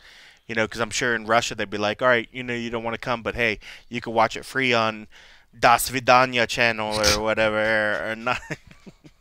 That's not even Russian, is it? I don't even know. Whatever. But how would Fedor? It's amazing that you got Fedor Emelianenko to tape a promo just in case Conor versus Khabib happens. Like it's so they're going out of their way to go ahead and preview things.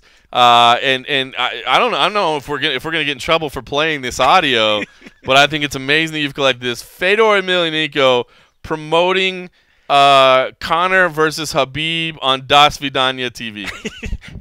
You watch, or it's Das Vidanya for you. What does Das Vidanya mean? I don't know. Like, goodbye or see you soon. Maybe it means I want tacos, but in Russian. Is that even Russian or is that German? Das Vidanya. I don't know. If Fedor said it, it must be Russian. It must be Russian. If Fedor said it, I'll take it as Russian. All right, here's the other thing. Chile. I've heard that it definitely looks like the goal is to get Santiago Ponzinibbio in the main event. I've actually heard Santiago and Santiago. Yeah, exactly, right. But he's Argentinian, so I mean it kind of makes some sense. You get the South American connection. And I've actually heard that there's a possibility that it could be Ponzinibbio versus Cowboy Cerrone, which would be a sick fight. So, yeah. So anyway, that's the update from around the world. A couple more things real quick. Caliente. Francis Ngannou. Did you see this? Francis and Derek chirping a little. All right, but Francis is talking about Brock Lesnar too. Well, I think he's kind of said that before, and I think he's hinted. And I feel like other heavyweights have said that. Even fucking Stipe, I thought at one point chirped about that, or maybe didn't go to Twitter. But I feel like we've heard these guys talk about Brock. Agent H is just rushing us over here. I know. I still got this full one right here. That's okay though. We're gonna make it happen. Sorry. No, don't apologize. I appreciate it. Slow your roll, That's all I got. Slow your roll. I'm double parked over here, but I'm okay with that. Dude, I'm double parked. I'm triple You're parked.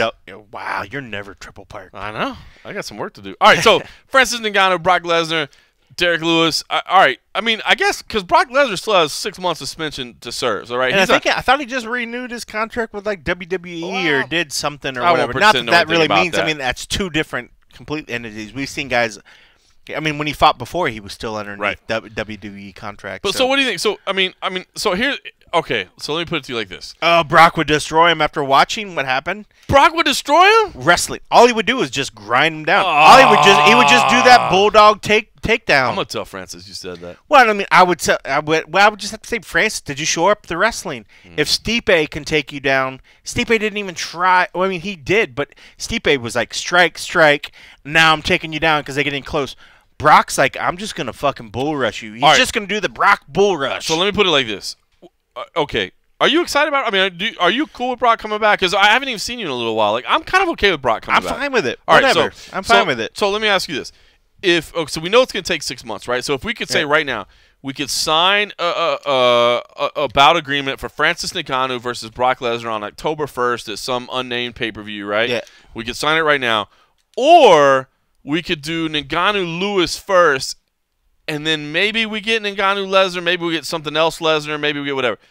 Would you rather do Ngannou Lewis first and see what happens, or would you rather sign the dotted line right now, Ngannou Brock? Would I be speaking as a UFC employee or a fan of the sport? Give me the angles. Give me the two different angles. If I'm coming from what is best for the UFC, you want Brock and Francis first because that's going to get a hell of a lot of eyeballs. Right. You know, but as for what makes sense and what is like a legit real fight, it's Francis and Derek. Yeah. I mean, that's the fight. I mean, it's the fight for the longest time I didn't want to happen because there were two guys I really respect, but they're also two prospects that are building up. I agree. It's the two guys that I didn't ever want to meet because I didn't want one guys to lose his shine. We were in Croatia, and they were both on the dais. Yeah. And people are, the European media was already talking about, what do we match these two guys up? And I remember me and you were like, no, we don't want that. Let them have their own paths. Let them have but I do agree. They've had their own paths. Right. One of them got to a title shot. Right. One of them had some setbacks along the way. Yep. Now I think it's time for them to meet. Yeah, it's got to the point where it's inevitable now. Both of them have had their chance. One's had a title shot. Like you said, there's been some setbacks for Lewis. He hasn't been able to get that shot. This is the kind of fight for that to happen, and he's able to get the win over Francis. There's nothing that stands in the way that shouldn't be that, all right, he's done what he needed to do. This is the last fight that Francis had was against the champ. Derek, if he's able to come in there and get that win, why shouldn't he get that shot at Stipe? But as for terms of what's going to bring a lot of crazy eyeballs, but Dude, Ngannou versus it would have been better. Lesnar. It would have been better if Francis didn't have the fight with Stipe and sort of have people see his kryptonite. I think it would almost have been better because he would have been carrying all that hype and all that momentum into like a Brock fight. It would have been the biggest thing that you can imagine because people would have been like, "Oh my God, F you, Brock! Here's the MMA guy that's gonna destroy you." Right. Now people have seen that MMA guy that can still destroy 99% of the guys except for one wonderful gentleman from Cleveland, one of the greatest places in America. It's not. Cleveland can be a real shit all the time. I love I-oh! But, I mean, it's lost a lot of its thunder of what that fight could have been. Right. But I mean, I still, still like think, on a poster, but that's just entertainment. on That's casual, just, on casual. when fans. you look at that, those are two freaks of nature. And the crazy thing is that Brock is just like Francis is just such an enormous individual. You put him up opposite against Brock, he's not going to be as big. Brock's not going to look like that big. Brock is huge. He's huge. I Size mean, of his head, size of his hands, size of it's his just shoulders. unreal. I'm like, I wouldn't be surprised to see Francis look like the smaller individual.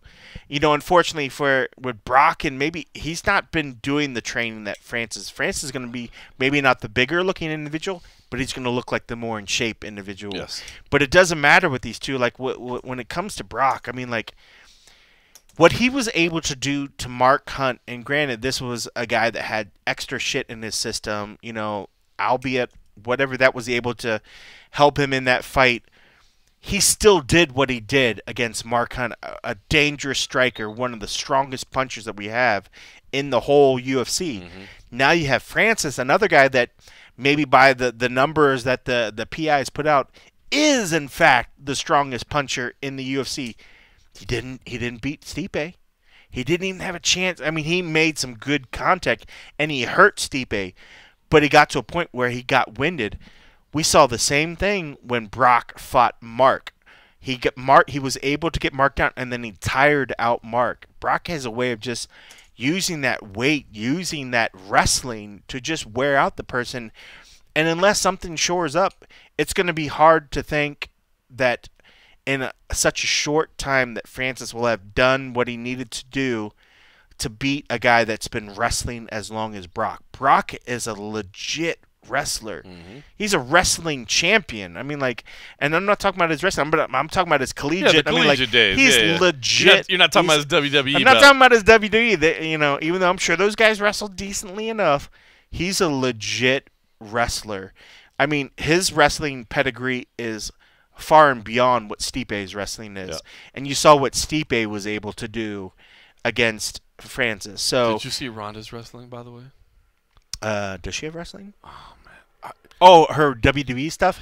I've only seen when she's went in there and like slapped a couple people. Or, She did this thing the other no, day. she got slapped. I guess she slammed what's his face. She Triple did this H. thing on Monday, and first of all, they did a package video, which was the package video was awesome, man. She gave this. In fact, I actually tweeted about it because she was crying, and like the emotion was real. I mean, you know, we've been following her for a long time. I mean, I started following her as an amateur when she fought for Tough Enough here in Vegas, and I was lucky enough to commentate a couple of her fights. But you know, I mean, you can tell like the actress Ronda versus the legitimate Ronda. Well, that was nice. Did you get an email? I did, from Chris Costello. We're still learning. We're trying to figure this out. I forgot I didn't turn that off. This live streaming is adding something different. But no, I talked about it because the emotion was real, and it was emotion that I wish we could have seen. She talked about how devastated she was after the losses to Holm and Nunes, and man, it was honestly like it was the most honest I've seen her. It was amazing. But then they also showed like a wrestling clip of her, and it was not good. And I'm not saying this to talk shit about Ronda, because I think Ronda,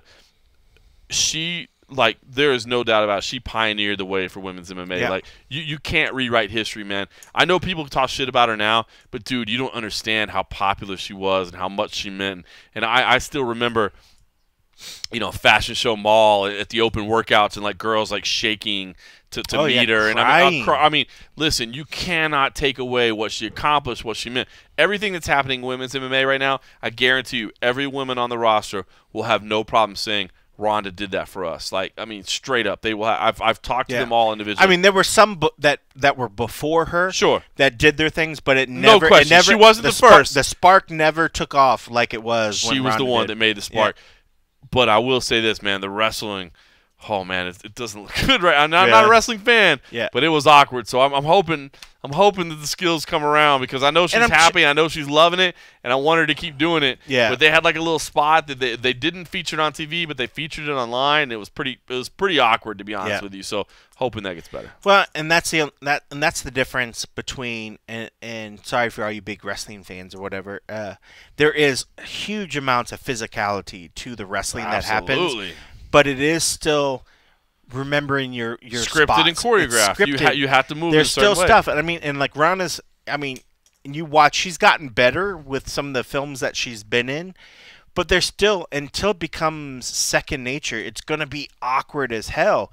She's not awkward when it comes to the fighting because that's second nature to her. Like when her open workouts and stuff. Oh my god, it's amazing. But when you put it in a scripted environment, when you put it in a matter of, all right, I have to do this. This is supposed to happen, and then this happens. And folks, like, there's nothing harder in this life. Well, whatever. Take this with a grain of salt from a theater major. There's few things. Jazz hands. There's few things harder in life than live theater. And ultimately, that's what WWE is. It's live theater. You are interacting with the crowd, and you are interacting with your scene partner, and you have to follow what you sort of. There might be improvisation within that, but you still know what needs to happen before. So the storyline keeps moving forward, and until that's second nature, it's going to be awkward, and it's going to seem rough, and it's going to be whatever. And so I didn't see this wrestling, but I can only imagine it's because she's waiting for this certain step to happen before she moves into another step. Whereas if it's a fight, she's got it. Even not having seen it, you nailed it. She's waiting so that she can react. Right. You know what I mean? You're going to do a kick, and I'm going to go back into the ring. But then I'm coming for it, and then I'm going to throw an elbow that you're going to duck, where it's a matter of, like, if you just went in there and said, hey, Ronda, I'm going to come at you. The two of us are going to come at you. Defend yourself. Shit would go real, and then it would be the most natural scene ever. But her scene partners were like, I don't know what to expect, but all of a sudden my elbow's dislocated. But that's the difference. I want to circle back real quick to Mark Hunt. It's funny. So I finally own. That was terrible. That was a good workout. I finally own the UFC video game, the new UFC 3. I've been waiting for this damn. I have the EA access on my Xbox. I'm waiting for them to discount it. So because my mom gave me some money for my birthday. I turned 40 last week, and that's what you spend it on. Well, my kid has been asking me because I downloaded the demo. That's legit though. I downloaded the demo and I played it with my son. He was like, hey, where's the game? And I was like, well, the demo doesn't work anymore. Like the game will come out eventually. Yeah. Because I was waiting for like a discount or something, and finally my mom sent me some money, and I'm like, all right, I'll buy it. Because my kid likes playing it. He loves Junior Dos Santos. You remember back in Dallas when Junior Dos Santos brought him out. Oh, so that's his dude. That's his boy now. So all he wants to do is play Junior Dos Santos. So the other night, that's awesome. Next time you see Junior, I have to tell him that. That's so all he wants to do is play as Junior Dos Santos, and he was going through the heavyweight division the other day, and so I was putting him up against like wrestlers because I put him in he's 5, so I put him in like the stand-up mode or whatever, so he could just do striking. And so they have a stand-up only. Mm-hmm. So that's different than the KO mode? Yeah. Because KO mode, you just can't do KO submissions. mode, yeah, exactly. And then they have stand-up and they have submission. Wow. So I put him up against that. So I was putting him in the stand-up mode, and I was putting him against, like, largely wrestlers, here's Alexei Olenek or whatever, so that he could kind of piece up. And it was on the easy mode, of course, so he kind of piece up. But even on the easy mode, he got faced up against Mark Hunt, and he was just, like, piecing up Mark Hunt, piecing him up. And then, like, Mark Hunt just boom, came in with the right hand and like game over. You know what I mean? He's like, so he lost to him twice in a row. He's like, this guy is tough. And I'm like, yeah, awesome. Mark Hunt's tough as they come. So he's legit. It was pretty funny. And then it was cool because you called Mark Hunt after that and you recorded this piece of audio where he talked about, how great he is. I'm great. And that was awesome. All right, listen, UFC 225. We're talking about all the great fights coming up. UFC 225. That's cool. It was cool. Well, now that you have Is the Snoop shit still in there? I don't think so. I haven't played. I gotta check out. We ruined it. We ruined it for folks. Like EA went in and legit took it out. Just I to literally piss have us only off. played it for like 20 minutes, but I haven't seen You it got to yet. go in there. Was that knockout mode? I think that was knockout mode, so I gotta check out knockout mode. You got to go because if if they it's not don't in have there, it, if they pulled it, now we know why they hate us. now we know why they're pissed off. Before they were like, "Hey man, you should come by. We'll scan you. We'll put you in your blue shirt." Now they're like, "Fuck you, asshole." Like we had to redo the game just because you're stupid ass. All right, UFC 225 in Chicago is on June 9th. I will not be there. I'm missing a couple pay-per-views, man, because May 12th is my son's birthday. I'm not going to go to that. My goal, by the way, just to let you in on how we do things behind the scenes, I want Cole Coffey to be at every single UFC pay-per-view. He's the best videographer we have by a long shot. So I want to make sure that on pay-per-view weeks we have the best video offerings we have. So I will not be in Brazil, and I will not be in Chicago because that is Matt Erickson's backyard. But if I just shoot it all fucked up, I'm just going to record it on the ground, and I'm going to make sure I put in there you can just make fun of me. Okay, perfect. Exactly. So I will not be at UFC 225 in Chicago, but Robert Whittaker versus Yoel Romero 2 is happening there. Big props to that's a good one. the Australian PR office. This was awesome. So they reached out to me while I was in London. They were like, "Hey, would you like to talk to Robert Whittaker?" I'm like, "Yeah, man, I'd love to." You had to stop your teas and crumpets. Yeah, but I'm in London. Oh, we checked in our Underneath. we checked in our Airbnb and they had like biscuits. They and- did. Oh, it was amazing. They had, Tea and crumpets, Yeah. tea and biscuits. so they asked So me. biscuit isn't a cookie. No, it was a little different. This was thicker than that. Do they call biscuits cookies? I think so. I can't remember. Right? They are, right? Biscuits or cookies? Something. Silly English. I had a chance to talk to Robert Whittaker. So the great thing was, so the Australian PR office, Pete Klosko, who's a stud, Pete reached is out the to me. He's man. like, "Hey, listen, we've got this going on. Are you down?" I was like, "Of course I want to talk to Robert Whittaker." And I was like, "The Yeah, problem right. is I'm in London. How do we make this happen?" He's like, "Well, listen, let me do the time configuration real quick." He's like, "Cool." He's like, "Listen, this will be on Friday night at 11 p.m. Are you cool to do an 11 p.m. interview on Friday night?" I'm like, "Absolutely." So I'm what like, time is that on in their time? I'm not sure. But I did say, please They're understand. like 19 hours. I Please think. understand that at 11 p.m. on a Friday, I may have had a frosty beverage or two. I was like, I promise to be relatively, sober, but I was like, I may be a little bit. So, but he was like, cool, just don't be a dumbass, you idiot. And I will set this up for you. So here was my conversation that I had from London with Robert Whittaker ahead of his rematch with Yoel Romero. Not much. Let's just get a feeling what your emotions are like right now, man. After, kind of all that's been going on and the up and down year, you're getting back to action. What does that feel like right now? Yeah, I'm stoked. Like you said, I've been out for a while, and I think it's almost close to a year since my last fight, and I'm raw and ready to go. This is me and Yoel are going to do it again. It was a tough fight the first time, but, I think I've got it pegged. Have to wait and see. Give me an idea of what was going on, Robert. I mean, some of the reports were kind of confusing and kind of scary. I mean, I think at first people thought, your career might be in jeopardy. What exactly was going on with you? So I was training hard for the fight, and I just I did my hamstring, and then I worked around it. I'm no stranger to injury during training, and but then I got like a abscess abdominal abscess staph infection, and the antibiotics they put me on ran me ragged. Had to get tests to make sure that no bugs were entering my colon and stomach, and that just blew out of control. Then once we started getting by the reins, I contracted chicken pox, and the chicken pox was by far the worst thing I've ever had. That was the worst. Never had it before, and yeah, it was absolute hell. That's so crazy. I mean, that seems, you think of that as like a children's disease, right? Were you shocked? Yeah, like I thought it was. At first, I saw the dot starting form. I was like, nah, it can't be. But then they became blisters and they went all over my body. And it like I said, it was the worst thing I've ever had. It was unreal. Everyone thinks, oh no, you just got chicken pox. It's just you stink a little bit. You get little dots all over your body. No, when you're an adult, and you get chicken pox. It is absolutely terrible. Wow. So I wonder, Rob, what it was like mentally for you. I mean, here you are, man. You've worked so hard to get where you are. You're on top of the world. You had this amazing fight. I mean, everything's going right for you. And then all of a sudden, like, everything's going wrong. I mean, was this a difficult period for you mentally at all?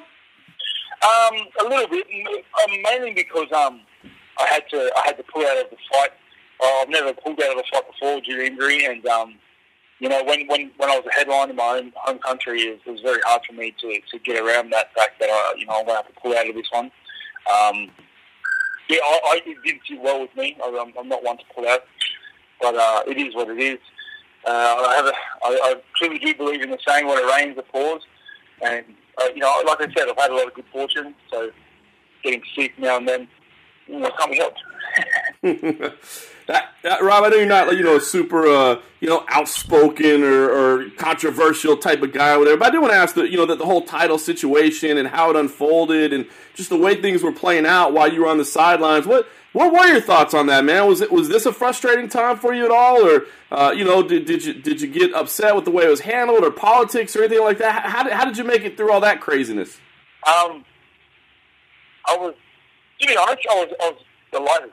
I was super happy because they gave me the time I needed to get better, and then they pitched my number 1 and number 2 contender against each other, which is great. If all my contenders can just bash each other for the meantime while I'm getting better, that would be great.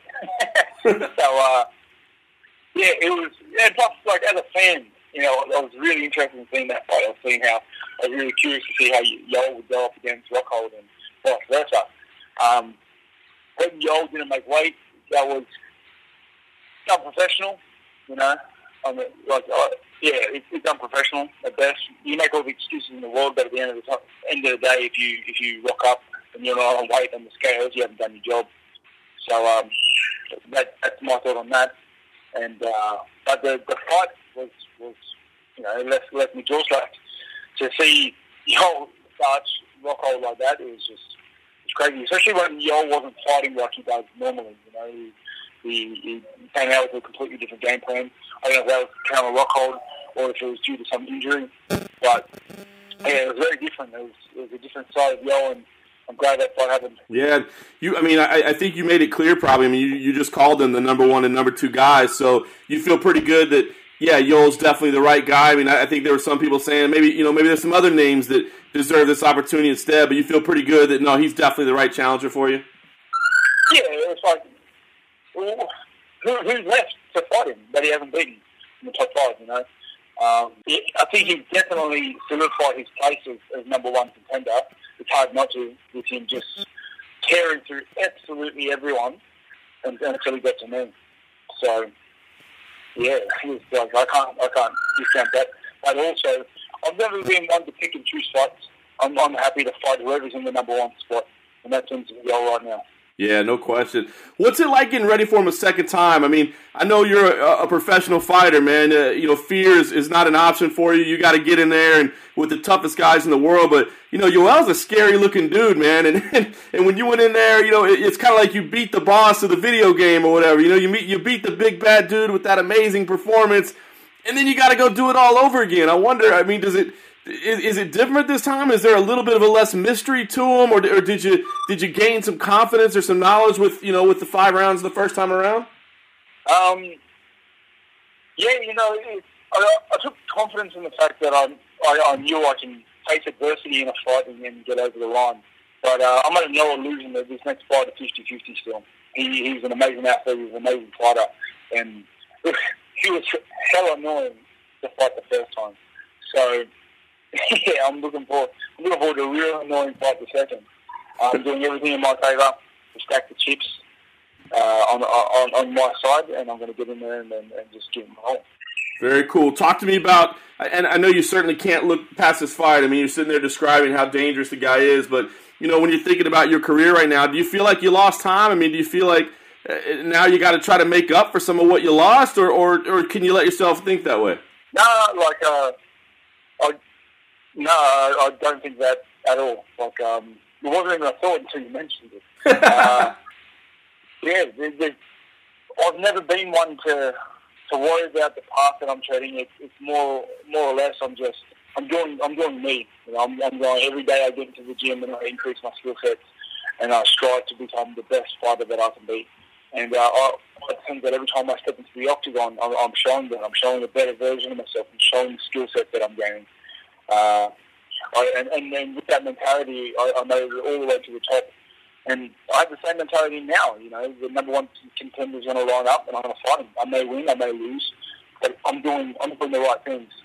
And yeah, you know, if I'm doing the right things and I'm enjoying what I'm doing, there's no timeline for that. You said it, Rob. I mean, you battled back from adversity. I mean, you mentioned you got hurt in that fight too previously, but I mean, do you see yourself just having to dig in and this being another 5-round battle that you know, it's kind of back and forth and tested again, or you know, do you have hopes that maybe you could finish in this time around?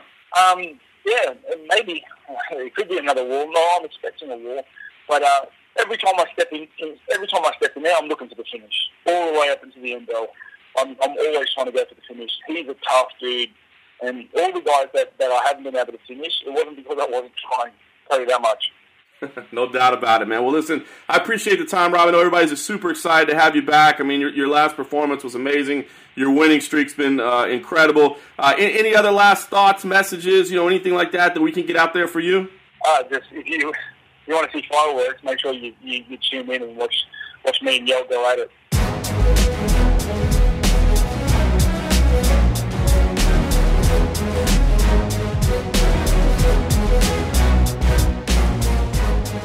All right, so the champ, Robert Whittaker, talking about battling through chicken pox, man. I thought that was crazy. I didn't realize that exactly what had happened, and I love his attitude towards Yoel Romero, man. I got to be honest, like, I feel bad for Whittaker. Like, bro, you know, you went against this challenge. You beat Yoel Romero, like one of the scariest dudes in the entire sport, and your reward for doing that is facing Yoel Romero, one of the scariest dudes in the entire sport. You know what I mean? So I like his attitude, but damn, dude, that's tough. It is, but he's also got the confidence of I've been there, done that. Mm-hmm. I've been there, done that. You know, and I feel like it's a different Yoel though. Maybe he's had maybe a little adversity. Maybe he's faced that loss. Maybe he's faced the questions.